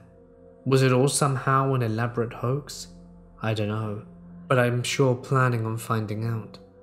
I charged into the nearest section of foods to my camp, like a moron carrying a 5-foot staff, as it would do anything to a Bigfoot. Thankfully for me, but to my utter dismay, there was nothing to be seen in the forest's edge. I stood there listening and waiting, but never heard a peep from anything but creaking trees. In hindsight, and in 100% honesty, it never occurred to me what I might have seen if I'd have just looked up into the treetops. But it wasn't meant to be, because the thought didn't cross my mind. Instead, I swung my head from side to side, scanning every tree trunk, branch and rock and log in sight for the nearest bit of movement. Heart beating, with nothing showing, I walked around the edge of the woods a bit more and then headed back to camp, bewildered. No one else showed up to the campground that night, and I never heard anything else that night either. However, what happened the very next morning is actually the most interesting part of the story. On my last morning at the Hoosier National Forest, I was sitting on my campfire sipping on some hot coffee trying to wake up. I always carry an old-fashioned percolator to make campfire coffee. I had been awake for about half hour when I begin to hear a car engine, I think about several miles away. The sun was just starting to come up, meaning it was around 6 to 7 a.m. I stood up from my fire and was stretching out when I noticed the sound of the car continuing to get closer. At this point, it must have been hardly a mile or two from camp. This is when things got weird. As I mentioned before, I was parked very close to the wood line. The main trail that I'd been hiking on was no less from 20 feet away from where I laid my head in the van to sleep, which is something I usually never do. Sleep so close to a public trail, as you never know who or what might come down the trail to catch you napping. Believe me, I've heard horror stories about people disappearing from nature parks. The amount of missing people in the United States is in the tens of thousands at any given time. Many of these cases involve national and state parks, but that is for another time. The reason I take the time to explain this is because of what happened next. If I hadn't been standing on the edge of the woods practically inside it, I doubt I'd have been able to hear what I did. Fate would have it that what happened next, I not only heard, but I heard it so vividly it haunts me to this day. The car came nearer to our location, and two distinct noises began almost simultaneously. Within a split second, a third noise added to this strange symphony of sounds, not so softly blowing my unbelieving mind. The first sound was not so strange as it was frightening. A half yell, half scream. It sounded like every person who's ever claimed to have heard a Bigfoot say what it sounded like. Something between man and animal, something not human but not creature either. Something more. Whatever it was, didn't sound happy. I was entirely beside myself, as if I were dreaming for a moment due to the bizarre nature of the entire trip, but I soon snapped back to myself. Several large branches began to break from several directions out in the forest, barely beyond my parked van. When I say large branches, I mean massive, because I could hear them snapping from great distances as they steadily moved further into the depths of the forest. Some of these noises were much nearer than others, but many of them sounded like they were on the other side of the most adjacent hill surrounding camp.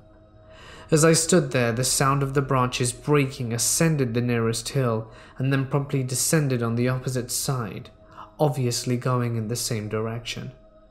The exact direction of the screams or calls. My mind was blown again.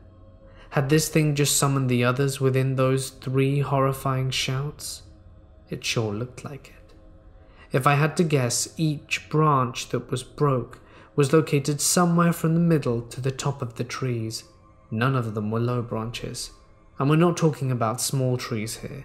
This incident was in a national forest which is federally protected and has some rather old trees specifically in this part. They have larger roots and have lots of thick upper branches. I would also guess that the distance between each sound of breaking branches was probably 10 to 20 yards, but it's impossible for me to gauge. However, I've spent years in the wilderness, and anyone who knows me will tell you that my judgment of time and distance is usually quite on the mark. No doubt whatever it was It must have been rather large, strong, and agile, not to mention several of them out there. And not only that, I realized with dread, but apparently a number of things had been out there in the woods extremely close to my campsite, surrounding it on two sides. I was completely unaware until the car came down the road. Had they been there the entire night? Had they followed back from the day before when I'd spent a few hours searching the forest for signs of them? I was chilled to the bone. I listened to the receding tree branches snapping with the force of whatever was swinging, jumping, or otherwise moving from tree to tree. Whatever they were moving extremely quickly.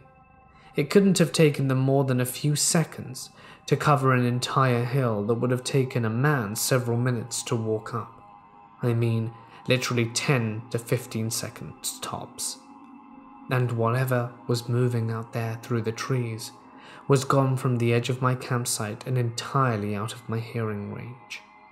I'm aware these events may not seem alarming. However, if you were there, you'd without a doubt understand exactly how unnerving a situation like this can be. Likewise, if you've ever encountered something similar, you can imagine how terrifying yet intriguing these sort of things can be. I purposefully neglected to mention one of the most critical aspects of that morning's happening, and in fact, to be perfectly honest, the branches of the trees breaking was, in my opinion, a direct response to what I'm about to explain. That morning, as I had stood stretching with coffee cup in hand, when I heard the car coming, the insanely creepy 3 howling screams, and the breaking branches, I'd listened to an additional sound as well. A drum. You heard that right. As clear as day, what sounded, by all means, to be a large drum beating in the distance. It rang out several times, spaced smoothly in an even rhythm. The drum beat in the distance, yet it was close enough that I could plainly hear it, low and powerful.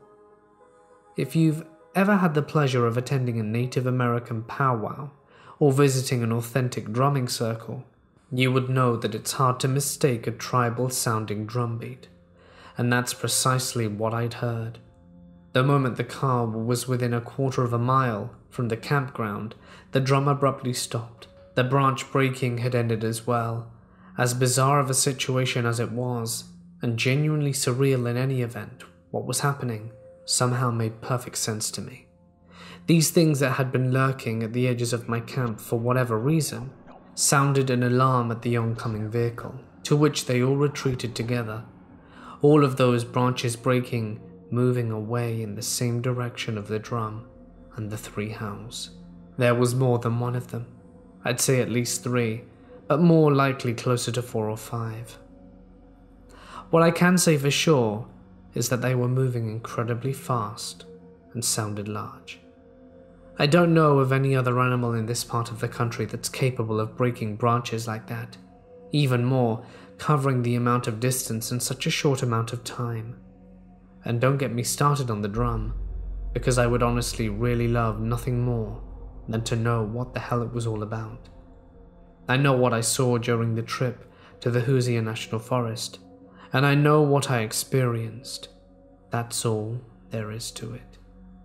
If I were a Bigfoot, Sasquatch, or some other type of being besides a human living in the world, I would probably want my privacy too.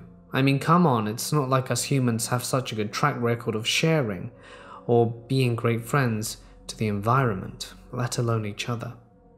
I'll be the first to admit I have no idea what Bigfoot is. Popular theories propose that Bigfoot could be a Lanian race, a relative of the Neanderthal, or even creatures that walk between dimensions. I don't know what they are, but I know that they are real. A family member of mine got caught in a silo. He fell in, and it was like quicksand and nearly drowned. He was buried up to his neck before it was shut down, and the sinker stopped. Occasionally the grain on the surface of the pile would crust over, because moisture makes grains sticky, and form a hard top. This top is generally hard enough to walk on. The nature of the work was that the workers would enter the silo, using rods and push the grains down and allow it to fall, stir, mix, and sink correctly.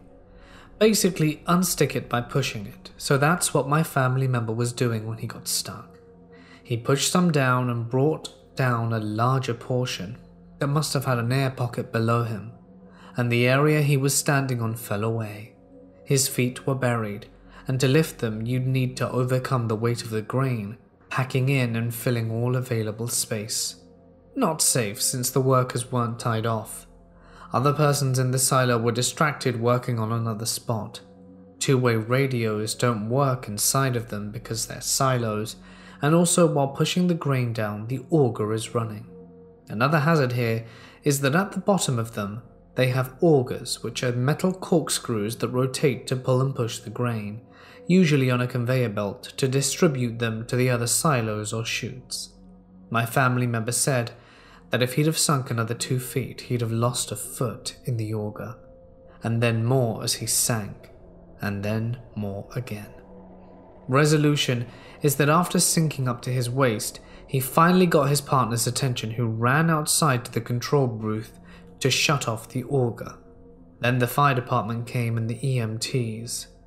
They worked for about 8 hours to unbury him. Directly lifting didn't work as the grains were too tightly packed together. It was a bit like trying to pull you out of concrete. They tried vacuuming the grains out of the way, and more spilled in to replicate what was removed. The only way to evacuate him of the grains was to reactivate the auger, which was a bad idea. They eventually sunk plywood into the grain around my family member, making a makeshift dam walling off the grain. They could then vacuum enough out to continue lifting without the grain replenishing. He spent 4 days in the hospital from mild crushing and pressure-related trauma, but generally did okay. There was also some muscle damage from failed attempts to pull him out, torn tendons and stuff. As you can imagine, that was a nerve-wracking day.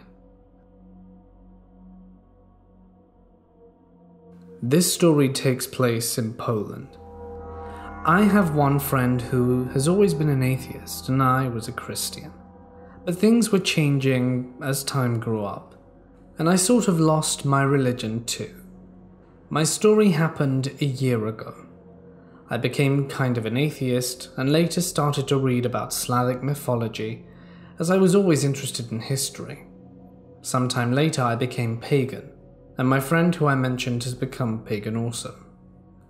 A year ago we decided to build an altar for our gods. We found a nice place with a fallen tree in the middle of a forest, as forests are sacred places in the religion of our ancestors, and we had chosen a place with a big fallen tree because a fallen tree struck by lightning is also scared due to believing that it was hit by Perun, which is the Slavic god of thunder.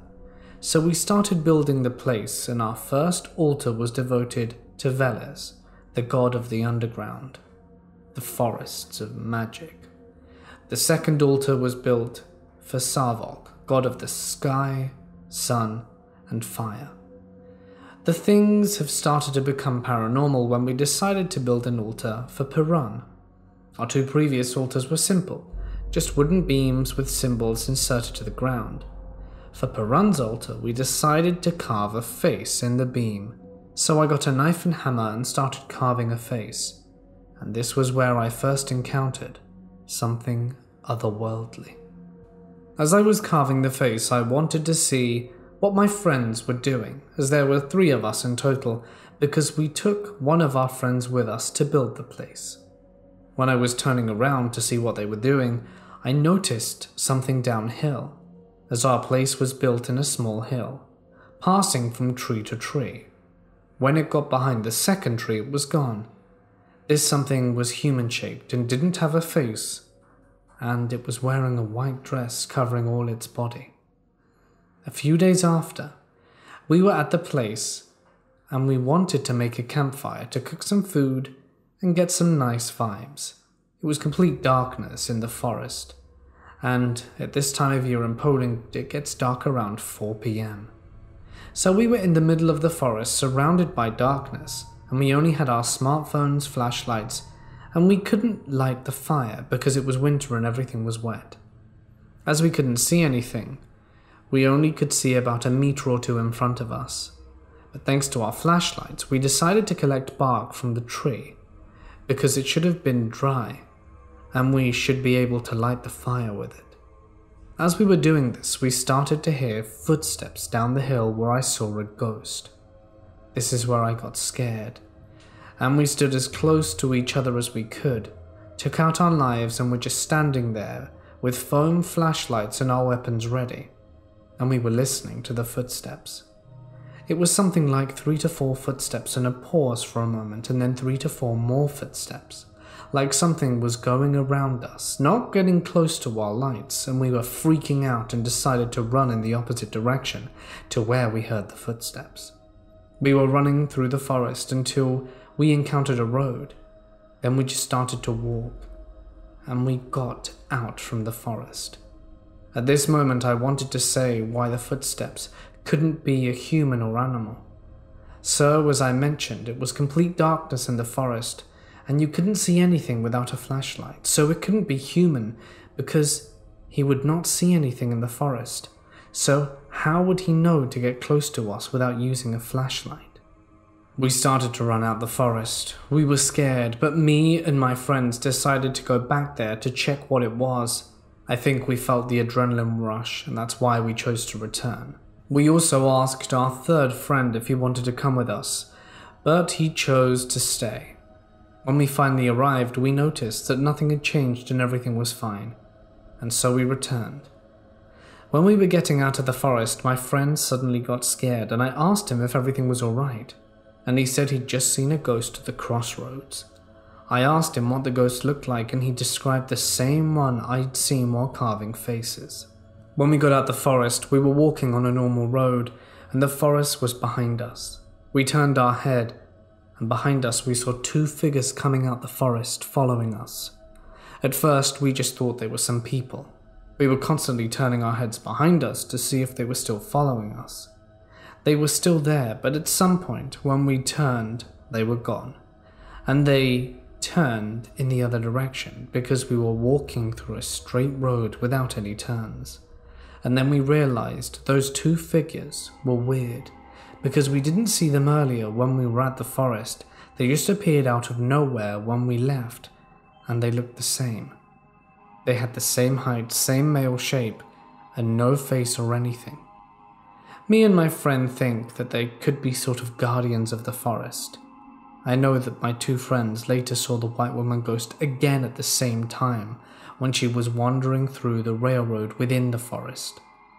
This was everything that we encountered in that place. We went back after, but didn't see the white woman or any other ghost. I then realized that the paranormal activity ended with winter. It was very strange. We still go back to the forest sometimes, but we haven't returned to our altar in a very long time. I really do wonder what this could be about. A few years ago, a friend and I went to explore a nearby limestone cave. I had been there before, but never gone very deep. I have read of a waterfall which eventually leads to an expansive area beyond, so we set out to try and find the path. Since we'd never been on this route, we took turns going forward and checking back to avoid passing points of no return, without one of us being above with a rope to toss down. After the familiar route was behind us, we found a tight climb down. The squeeze was like going from the front seat to the back seat in a compact sedan that's vertical. No problem. Next we find a tunnel, wide but short. We took our packs and dragged them behind our feet, while we crawled maybe 15 to 20 meters. It was getting a little claustrophobic, but we knew what we were getting into.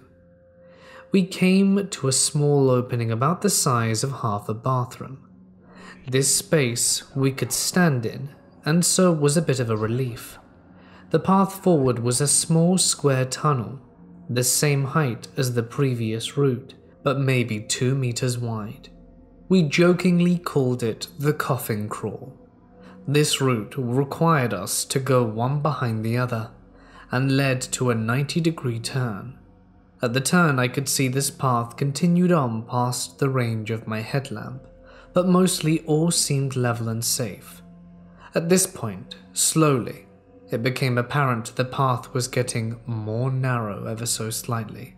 If we wanted to turn back, we would have had to have crawled backwards in single file.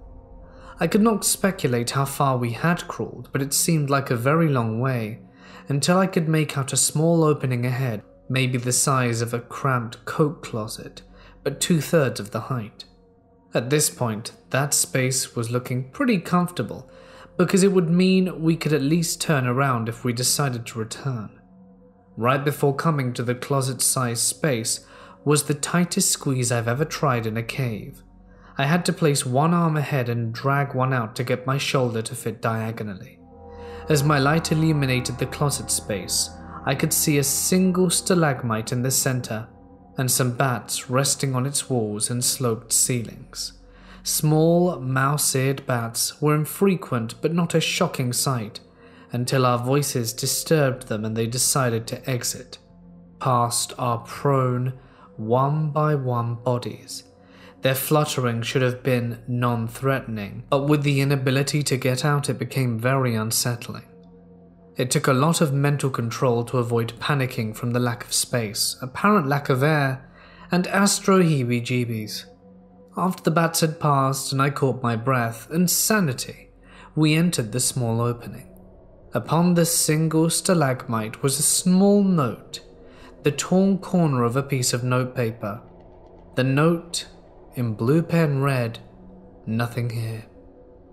We had not found the path we sought, and instead found nothing. This happened this past summer, the summer of 2019. I have been paranormal hunting for about 15 out of my almost 30 years of life, so I have had plenty of experiences with all different types of entities.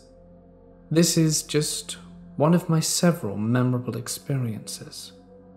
This was on a road near where I live. This road is completely forested, save for the bar at one end of the hiking trail on the occasion. Towards the middle of the road there is a path that leads to a tree that looks like it is bleeding, and is known as the bleeding tree or the hanging tree, because in the past that was a tree that was used for lynchings. Further down the road there is another path that is roped off that leads to an old shed that burnt down in the 90s. I had been going to the road for a few months at that point, and had a lot happen, including but not limited to touching, voices through the spirit box, EVPs, black-eyed children, and even being chased by what could only be assumed to be a hellhound. This place has had a really dark past. KKK meetings and lynchings, black magic rituals, and satanic rituals, so this place is a hot spot when it comes to the paranormal. Apparently, there were some members that were arrested for lynching people, and they claimed to have lynched at least 10. The locals who live near the road have so many stories and even fear the road, saying it's a portal to hell itself, and no good comes from the road. My group and I usually go every Sunday night. This night started out like any other night on the road.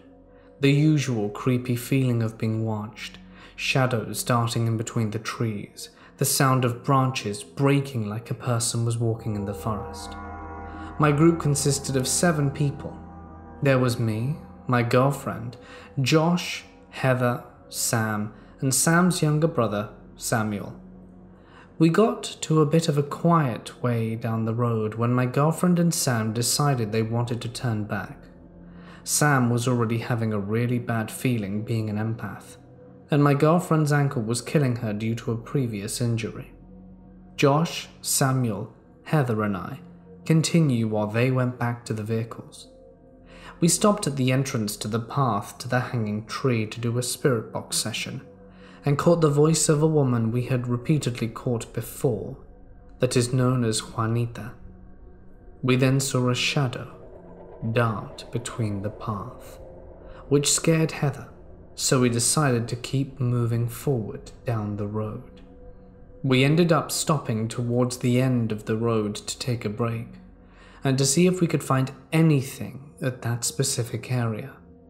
That area is known to have an apparition appear that is wearing white robes, which the locals assume is a member of the KKK.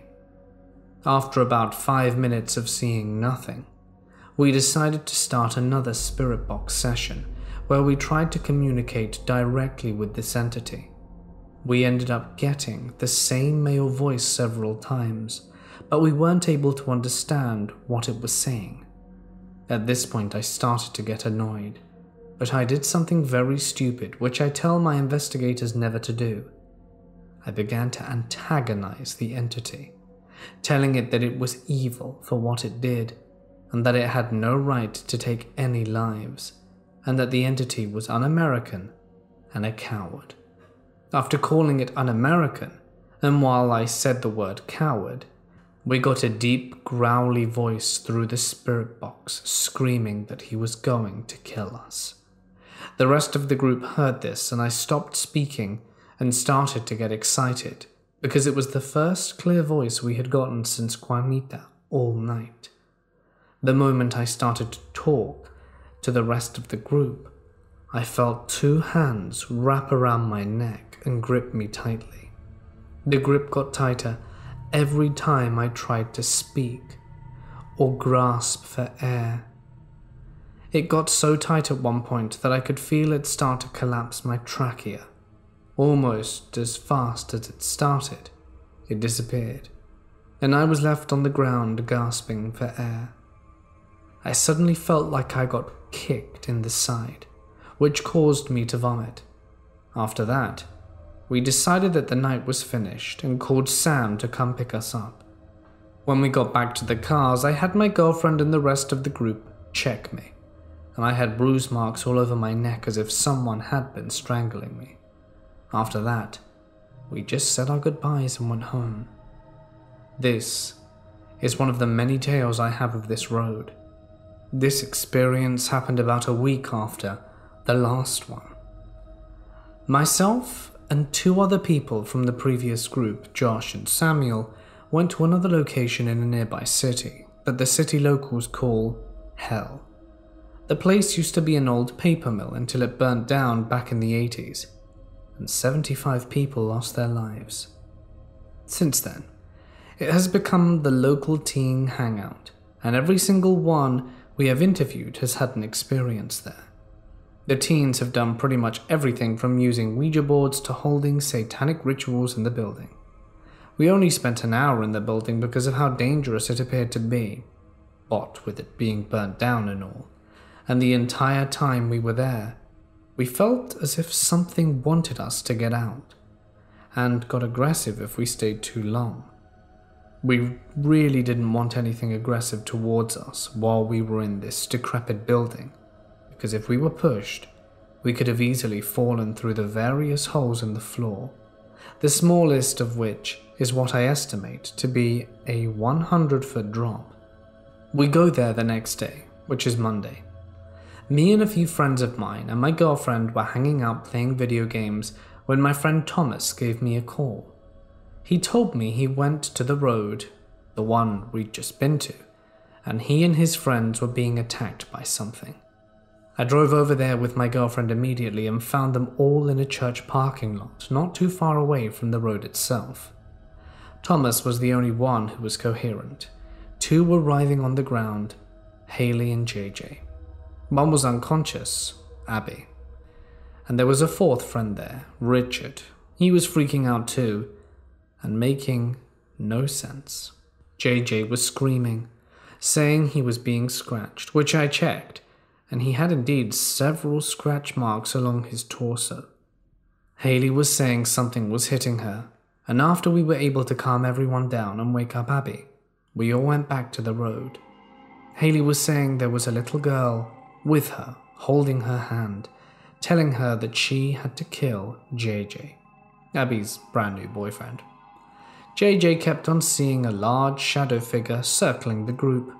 Quick side note, Abby is the person who can see ghosts, who apparently has been following her since she was born. Abby said that the little girl with Haley was actually a demon.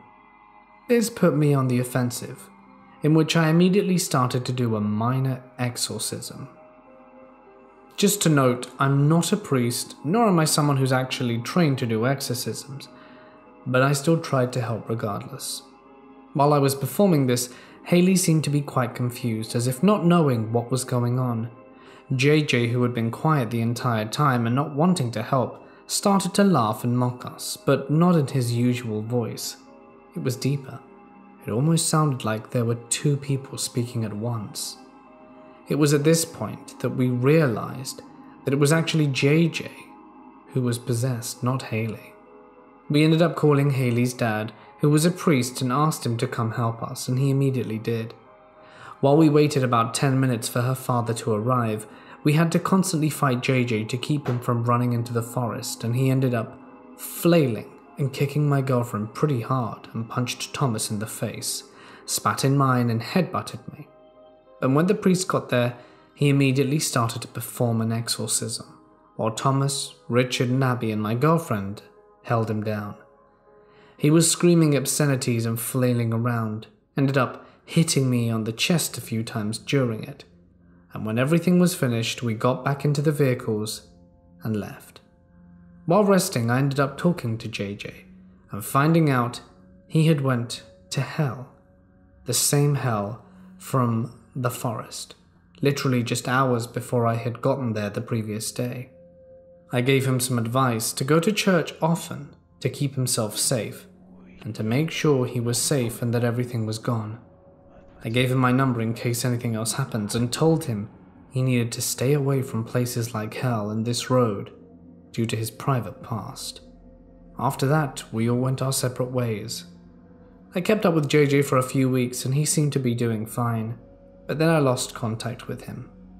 I hope he's still okay, and followed my advice.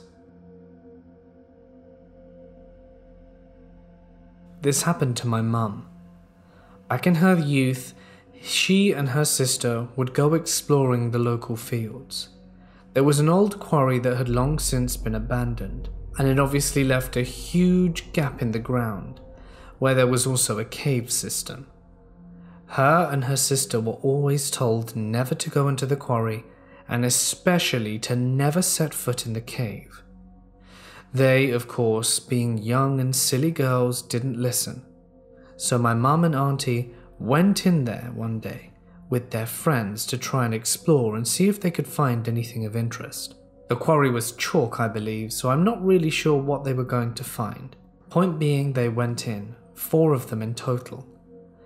The youngest of their friends, Alyssa, was talking about how scary it was when she slipped and fell into the dark. There was a loud, resonating splash, and they looked down, and with just enough visible light, saw her gasping for her life. She couldn't swim. She was screaming and flopping around in the water. So my mum, who could swim, whether it was bravery or stupidity, jumped in after her. It was quite the drop, she says. She told me that when she hit the ice-cold water, it felt like her whole body was freezing up and she found it hard to breathe, but the sheer determination to save her friend kept her going. She pulled her to the side where the edge was, and there was just enough room for them to hold onto. They called for help, and my grandfather came out with a rope and a bunch of the other men and managed to get them out. Both of them got hypothermia as that water was truly freezing, but fortunately they both survived. After that, they got the local government to close the entry and put a huge metal seal on it so that no one could enter. Turns out, they weren't the first people to go exploring, and in the past, other kids had gone in, and actually passed away, meeting their end in the icy cold abyss, something that my mother's friend very nearly suffered.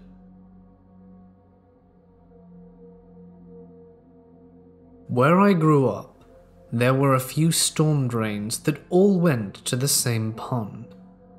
My friend Amanda and I were messing around in the woods near one of the openings, and we could hear this really sharp echoing cry that made us both nervous.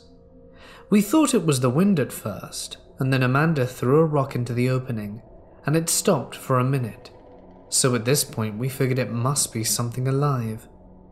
We climbed back out of the woods and went to the next pipe and could hear it there too. Now, I'm scared, and Amanda is trying to prove how she isn't afraid of anything. So we go to the next one. This one is quieter, so we go back in the other direction. Now I'm being a baby because it's raining a little and I'm not supposed to get my clothes wet. I was 9 at the time, so I'm begging Amanda to go home. As she stops to assure me we are safe, we hear this horrible deep wailing noise and start to panic. I can feel my pulse in my neck, and I'm sweating, and Amanda puts her face into the opening of the drain. The noise happens again, and Amanda takes off down the hill and into the pipe opening. I'm now crying because Amanda abandoned me in the rain, and there's a monster in the pipes. Amanda starts yelling my name, and I have to put my face into the opening to hear her. So now I'm really crying, and she tells me to call the fire department.